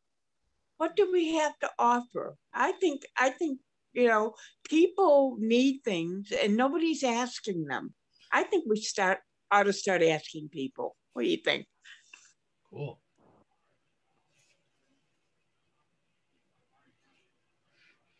Yeah. Especially people with labias. People with labias rule. They do. They've got the answer. And you know, the thing is, it's the responsibility of the poet, the lyricist, whatever, to like make the connections between things, you know, whether it's the ongoing genocide of Native Americans or the fact that you're told to look at what the police are doing to people of color and not believe your eyes, but see it in another light. We're also here, like Jennifer did with her poem that had such humor to it, right? You're still making the connections, you're bringing it together, but in a way that people laugh. And I have a friend that calls that the ha-ha factor, you know? And I think that that's really important. And those like Mike and like Adam, who just came to the call, who are doing music and the lyrics for music they're the heartbeat, right? They're the things you remember and you sing to yourself so that you keep remembering what you're about. And they're also what you use to like pump yourself up to keep that fight going or to comfort yourself when you're sad. The arts and poetry are just so everything to the revolution. They're the almost kind of the blood in many ways, in my opinion. I think that's a good way for us to move on to the third section of the poetry reading. And I wanted to find out, is Tony Asante Lightfoot with us? can send her a text right now, Lou, to check in. How about that? That would be great if you could. Absolutely. Okay. Thank you. I will. Thanks, Jennifer. Okay, well, let's start out the third segment with Sarmento. Hi, I'm very delighted to be part of this wonderful chorus of voices, very uplifting. So I'm just gonna bring up my poem here.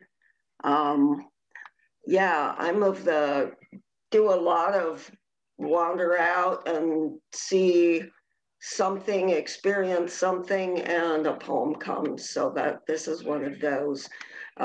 It's written over 2 days. I think you'll understand. Okay, where's my little cursor? Oh boy, computers. This is called Cake.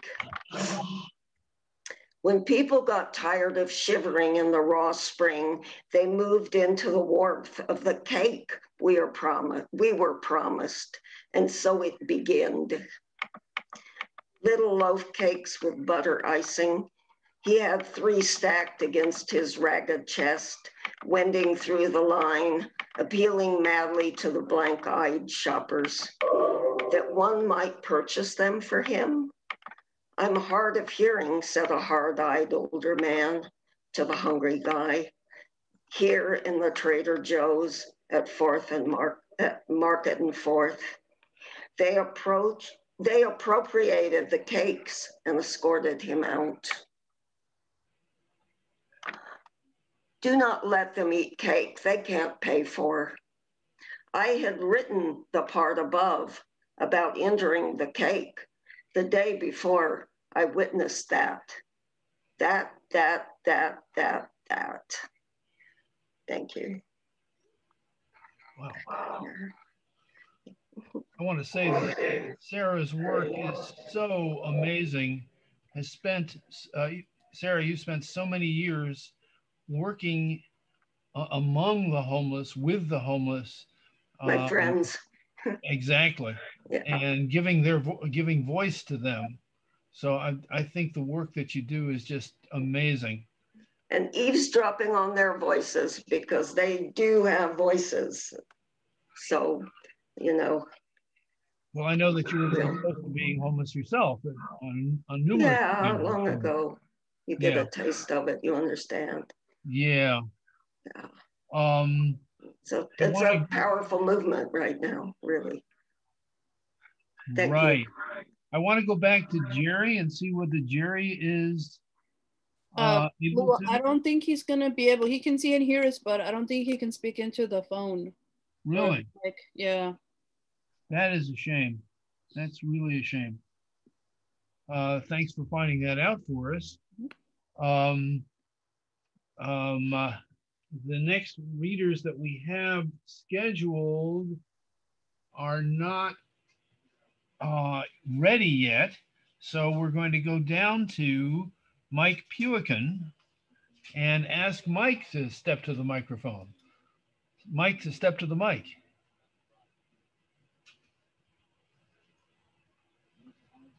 Hi, thanks, Lou.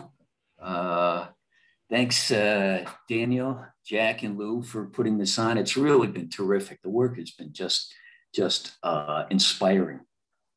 I'm Mike Pewican. My pronouns are he, his, and him. Along with being part of the Guild Complex, along with Lou and Andrea Change, I also teach poetry in prisons. I teach it, I have taught it until COVID and hope to start up again soon at the federal prison in downtown Chicago. And I also teach recently released prisoners at St. Leonard's halfway house, also in Chicago. My poem's about democracy, and I think we're all in favor of democracy. But as we also know, democracy is not enough. There have to be mechanisms in order to take care of the minorities, as this country has shown that it has not over the entire length of its existence. This poem starts with a epigraph by James Bovard. It says, democracy must be something more than two wolves and a sheep voting on what to have for dinner. This is called Democracy Has Lifted Its Voice. Democracy has lifted its voice and boarded its windows. Democracy has entered the room. All rise. Democracy is a bag of M&Ms without the blue ones. Democracy stands outside your window singing sweet songs of love. Democracy has chops. It dances at bars, has too many Manhattans, tells you it loves you, tails you through department stores, through the iron gates of its asylums. Democracy, your assembly halls are filled with tears. Chamber of dicks. Holy are the poor, but let's table that for another meeting. Democracy needs to defend itself against other democracies, Mexican democracies, Philippine democracies, Benin and Botswanian democracies, not to mention those pesky local democracies with stockpiles of semi-automatic weapons and homemade baked goods. Democracy stands outside your door, blowing leaves off your lawn. So tell me, how do we settle this argument? Thanks.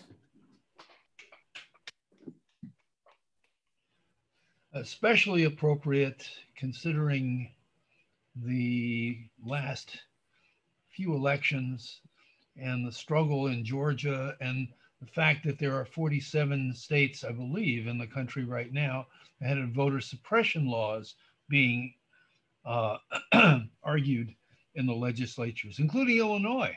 So just something to think about for sure. Next, I'd like to call on Wardell Montgomery.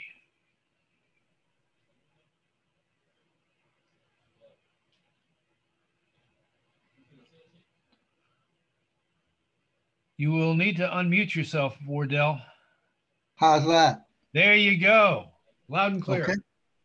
Great. Well, it's great to be a part of this forum and to kind of reflect on what we're saying and what's going on. So I really do appreciate it. And I'm getting a feeling how many other things that we do can be anti-fascist. It doesn't have to be pointed out directly, but I guess if you just want to be fair about what's going on and how people should be treated, I guess that's anti-fascism. So the poem I'd like to share with you is called Sweet, Beautiful Monster. In parentheses, the sexy side of war, satire expose. And now, look at you, my sweet, beautiful monster. I wanted you to stay home with your mom and me and help raise your son. You could have gone to junior college and learned a good trade or business skill. That general said you would make a good soldier. They were looking for a few good men and women. The cultures of war love the sweet smelling sounds of sex, booze, and drugs. The general said it was a just war for democracy with a little collateral damage. He would personally recommend you to be the poster child for Uncle Sam. You have sex appeal, that Jennison cry. You cannot resist serving your country. It's the sweet, scientific thing to do. Your mom and I did not want you to go. For a long time, we've been protesting bad wars for good reasons. We lost friends and relatives. You know how much we were hurt. We believe in blaming the country and not the soldiers for going to war, but we taught you the art of war facts. You read the articles, books, and you saw the videos. To poke fun at us, you protested our protest with your big sign reading, "War is beautiful. It creates jobs. It controls the population." You said there's a certain erotic, beastly, beautiful thing about war, rape, fires, hangings, domestic violence, and sadomasochism. It's better than belonging to a gang and doing drugs and crime. Don't ask, we won't tell. It's better belonging to a gang than doing drugs. My kids said ugly is the new beauty and violence is the new rich. Your mom and I both agreed that you should get some counseling ASAP. The next day you saw the general and joined the army because you were bored and broke. It was all the wild drug, sex life you expected and more than you had bargained for. A sweet, beautiful, horrible experience, and you loved every minute of it, especially the friendly fire, until they sent you home to the psych ward, laughing out of your head about what a great time you had being a sex toy for imperialism. After all, like the straight talking general, you were just following orders for the slapstick theater of war. And my sweet, beautiful monster, when your baby looks at you confused and crying because he does not even recognize his own mother, not like the before picture. Martin said Martin was against the Vietnam War. And Malcolm said we were lied to, hooked, winked, and bamboozled. The general argued against the war privately, but supported it publicly. He follows orders. He also said he would take the fifth after drinking it first, and he was famous for saying, never air the dirty linen of your war, fascist fantasies, wet dreams, sadomasochistic, but natural between you, Uncle Sam, and the Taliban that went insanely crazy bad, tossed you to the streets with the bottles and cans you picked up to earn a buck to buy some booze to share a drink in your free public housing home under the bridge where you're not even counted among the unemployed. It does not matter because war is so freaky, sexist, and sexy. Don't ask, my savvy, sugar, horny honey bun, and we won't tell. Whoa.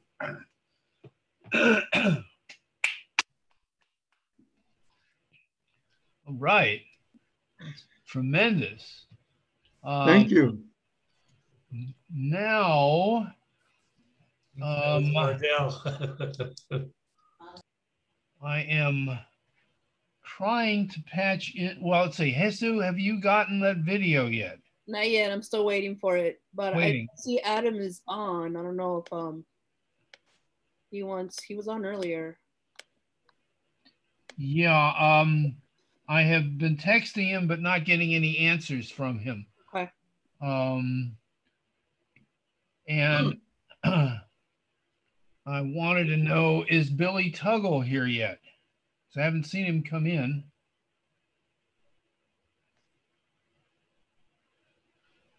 Apparently not.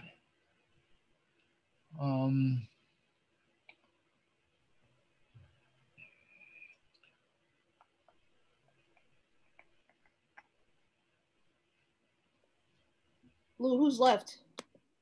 We have the two poets from the Homeless Union, and we have Billy Tuggle. Okay. And what Adam is showing us, you can see a little bit on the screen of a talent show which is going on in Uptown right now of a meet and greet among homeless people and people in the community who are, the homeless folks are resisting being evicted from their tents where they are encamped underneath the viaduct of the Wilson train station here in Chicago. I guess you can see a little bit of the performance going on, but it is not unmuted. So I'm not sure. Adam, are you available?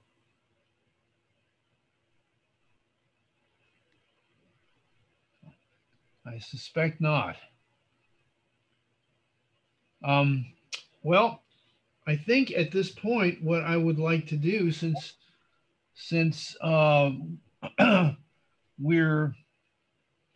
we can buy a little bit of time. Daniel, would you like to read something? Since we had talked about a plan B in case we couldn't get some of the readers in. So I'm going to ask Daniel to share something with us. Yeah, absolutely, Lou. Thank you so much. And Wardell, thank you for sharing your work with us, man. That was such a powerful, powerful poem. My name is Daniel. I'm also a poet. I'm also a teacher. Been with the League now for about a year. And I think one thing that Eric said that was really profound is how, you know, these objective conditions kind of come into fruition and you almost have no choice but to use your voice or to speak out. This poem that I have, this piece that I wrote recently, there is no title, so it's just untitled. I didn't realize how close Earth Day was, so it kind of coincides with that as well. So, a sick planet breathes through straws, yet still beautiful and full of life.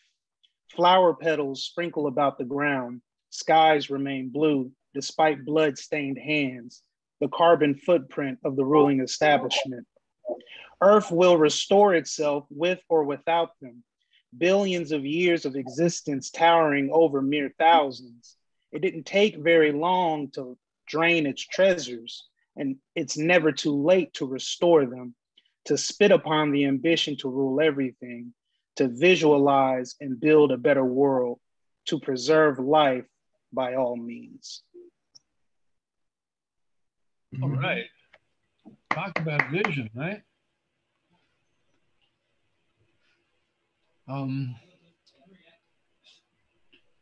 Is there anything from Tony yet?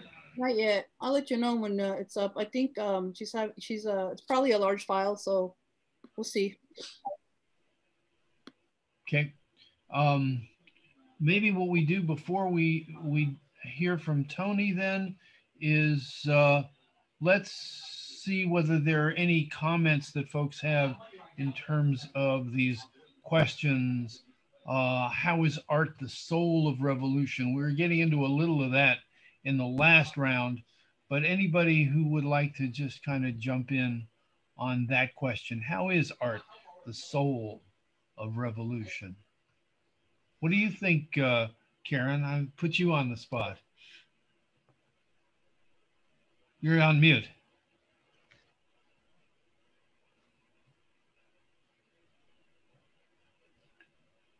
There you go. Okay, well,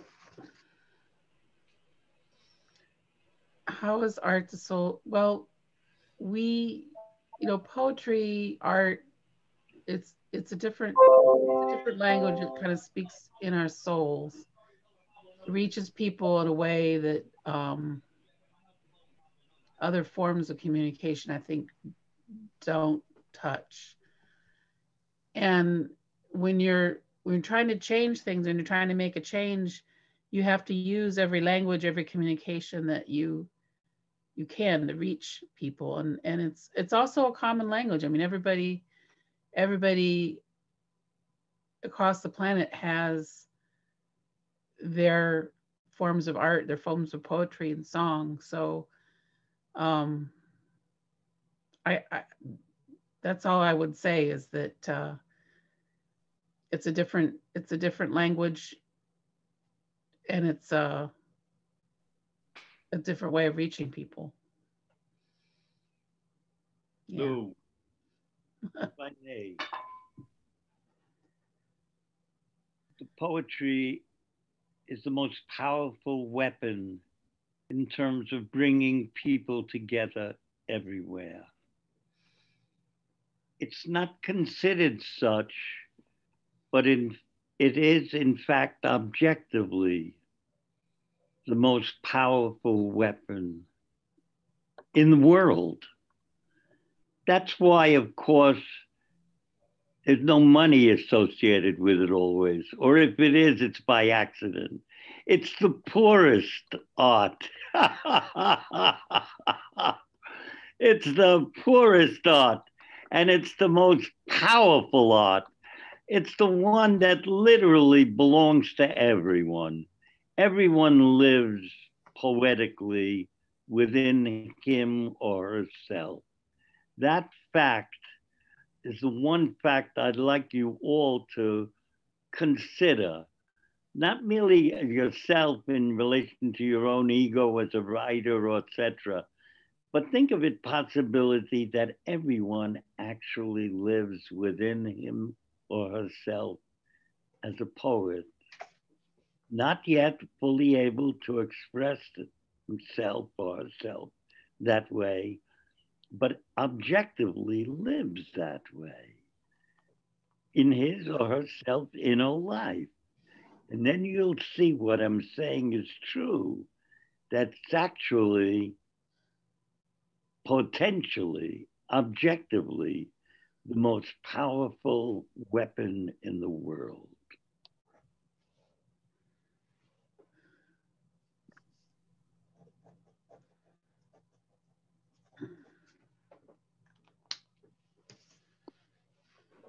On the Plan B level, I know Jesus is going to let me know when Tony's video is available. What's happening is that Tony is emailing Jesus, hopefully, a video of performance, and she's very powerful. So I'm really hoping that that will come through quickly. We'll be able to put that on live, as it were. I'm going to take the prerogative of chairing this section, and just to fill in some space with a piece that I wrote a few years ago. It's called Ode to a Spinal Cord. Might not sound like it's appropriate to this occasion, but it is. Behold the circuit running in a conduit, careful, braided, intertwined sets of neurons leading from the stem of the brain, sheathed in a cover, a skin called a nurturing mother, a pia mater, enveloped in bone casing, bones that articulate where they meet so that they bend and offer crevices, foramina, through which nerves creeping, encircling ivy tendrils emerge at different levels. Signals fly along the pathways to muscles of the rib cage to augment breathing, to femoral muscles to initiate a kick, to the biceps. So the arm reaches down to allow the hands to message the fingers, to cradle a sleeping baby. Death to the Nazi class who severed Freddie Gray's spinal cord.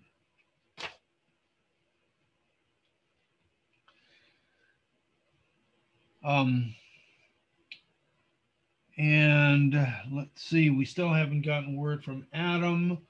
Anybody else want to talk about their impressions about the role of art and the revolution?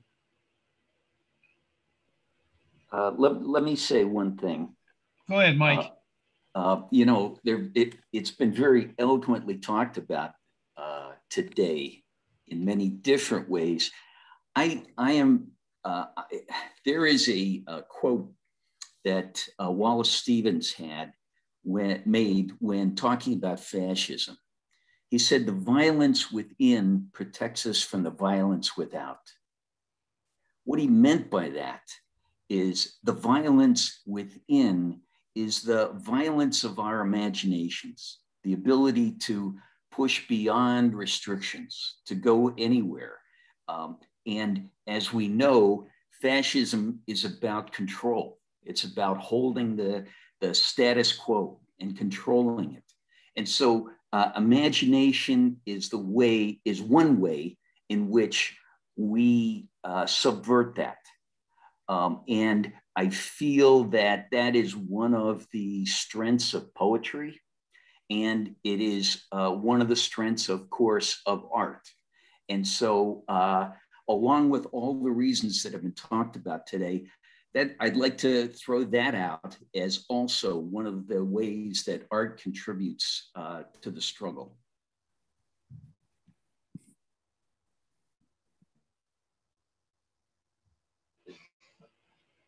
I'm new to the group. Can you hear me? Yeah, go ahead, David. I'm new to the group and appreciate your efforts in the poetry. And I'm just thinking, I've done music in one way or the other all my life. And music does two things along with more than the other arts, I think, which is one, it's expressive as the other arts are. Poetry are, and art is, and it's imaginative. And every totalitarian regime that I know of has done very much to suppress art that is foreign to its own concept. Art is imaginative and it's breaking free. Another thing that arts do is bring people together, like in this group.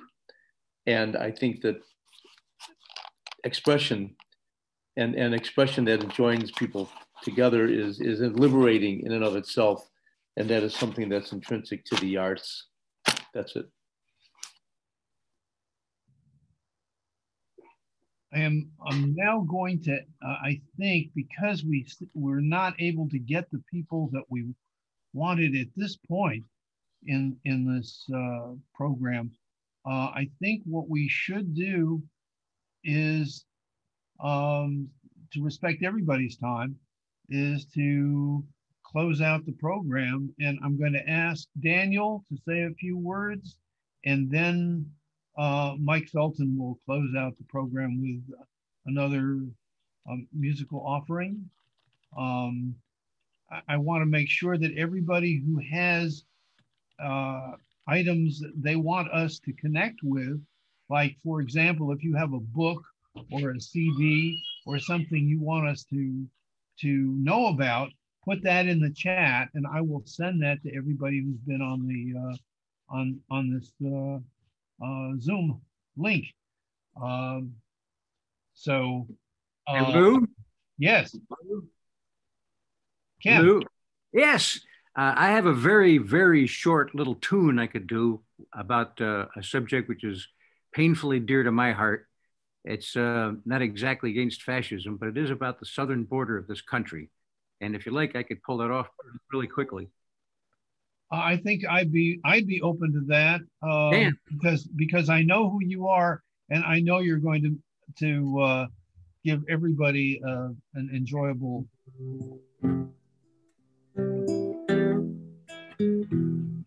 Our country, which was never fair, has now become a child's nightmare. Like those dreams that leave us shaken, they're ones from which he can not awaken. He opens his eyes from sleep to see that he's still not with his family. He's 4 years old, calls for his papi. That little voice, papi, papi. Oh, now he's locked in a room full of strangers. Much fear he feels, how far he's traveled. But if we show him mercy, they say, there'll be terrible legal dangers, and democracy'll get unraveled. Oh, land of the free and the home of the brave. Well, it seems like the brave are mighty few. Oh, I don't know how this all seems to you. Tormenting a child's not a brave thing to do.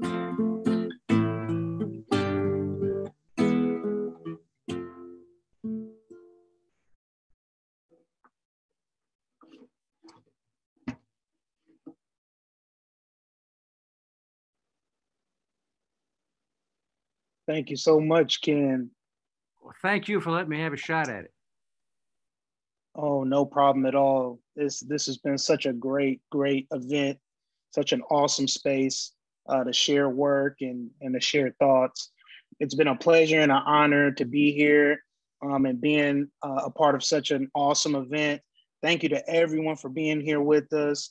I'm absolutely blown away by the discussion, the analysis, and the work that's been presented today. Big shout out to Jack and Luis and all of the poets. My co-moderator, Lou, tech folks, participants, and anyone that attended and was a part of this effort.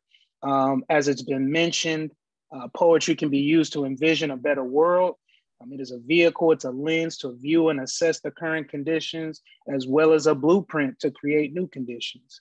And art should not be dictated by the market or profit motives. It doesn't belong to the state. It belongs to people, and it should be used to free us all. It's empowering and inspiration to know that there's so many cultural workers out there, including those in our presence today, that are working to raise the consciousness of people far and wide. And in addition to that, I'll speak a little bit about the League and kind of who we are. The League of Revolutionaries for a New America, AKA LERNA. So who are we? We are members of the working class coming from an assortment of backgrounds and experiences.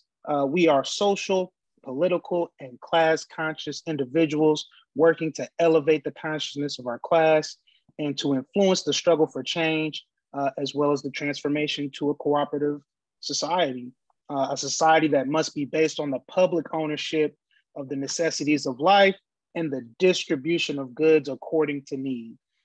Our mission is to connect with and to unite the scattered freedom fighters and the demands of a growing class of workers that are demanding food, quality healthcare, and education, as well as housing. A growing class of workers that can no longer survive in a system of corporate private property and endless oppression. We use study and analysis as our tools. We use education as our weapon to mobilize and engage in the battle of ideas. We struggle in real time in the streets, in workplaces, and everywhere else we are. The Rally Comrades publication and website provides up-to-date articles, statements, and analysis of the key questions and events of importance to the people. We encourage you to check us out and subscribe to the Rally Comrades at rallycomrades.org. We invite you to join us in the struggle for change. To be a member is to accept the program, unite around the fight for basic needs, study and learn from one another, and realize a vision to secure the future of humanity and our planet. You can contact us at lrna.org, lerna.org, and the Lerna Chicago Facebook page. Thank you all once again for coming today. Thank you to all the poets for sharing your work and giving us your time. We appreciate you all. Much love, and the future is up to us and the masses of the people. Thank you so much, y'all.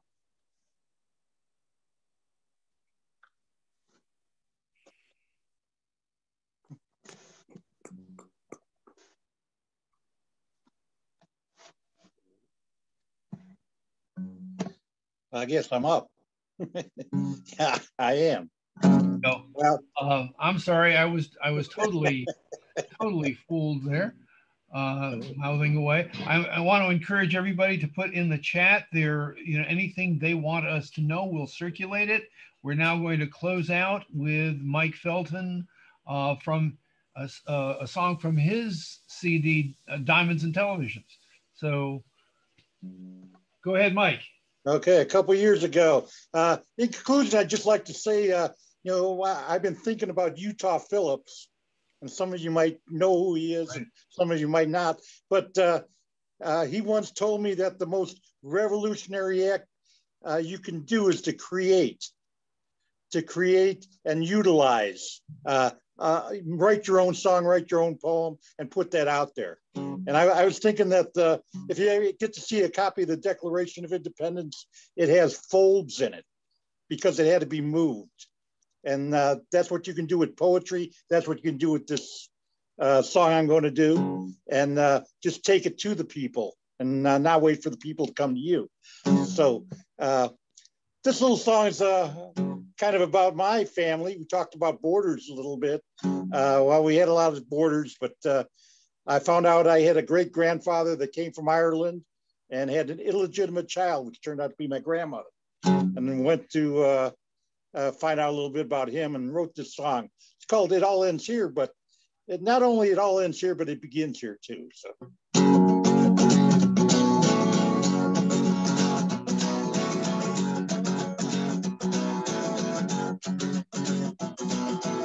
Come from Ireland to drive that mule.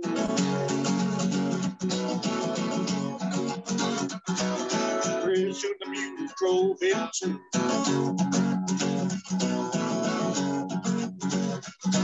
gave his heart to grandma, soul to the mind. Pretty soon he's working overtime, but it all ends here. It all ends now, now, now. This is my shovel.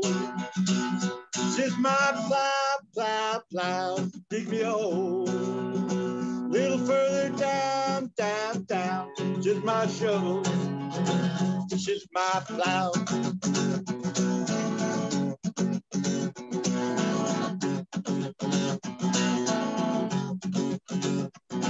Where the earth was rich, the sky was blue.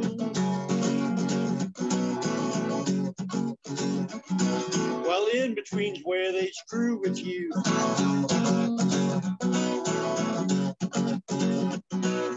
Leash you the cradle and say the grave. In between try to make you their slave. But it all ends here. It all ends now, now, now. This is my show. This is my plow, plow, plow. Dig me a hole. Little further down, down, down. This is my show. This is my plow.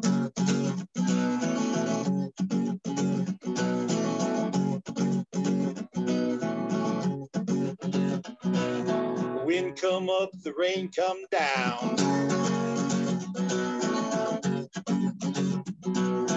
Saturday night you go to town.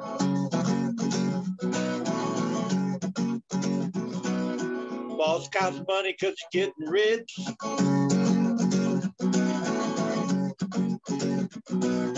Drink your whiskey, call him a son of a bitch. But it all ends here. It all ends now, now, now. This is my shovel. This is my plow, plow, plow. Dig me a hole. Little further down, down, down. This is my shovel. This is my plow.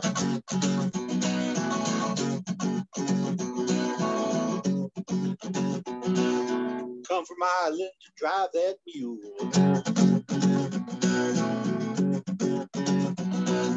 Pretty soon the mule drove him too.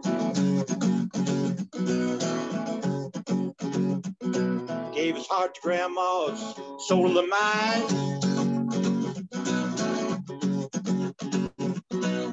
Pretty soon he's working overtime. But it all ends here. It all ends now, now, now. This is my shovel. This is my plow, plow, plow. Dig me a hole. Little further down, down, down. This is my shovel. This is my plow.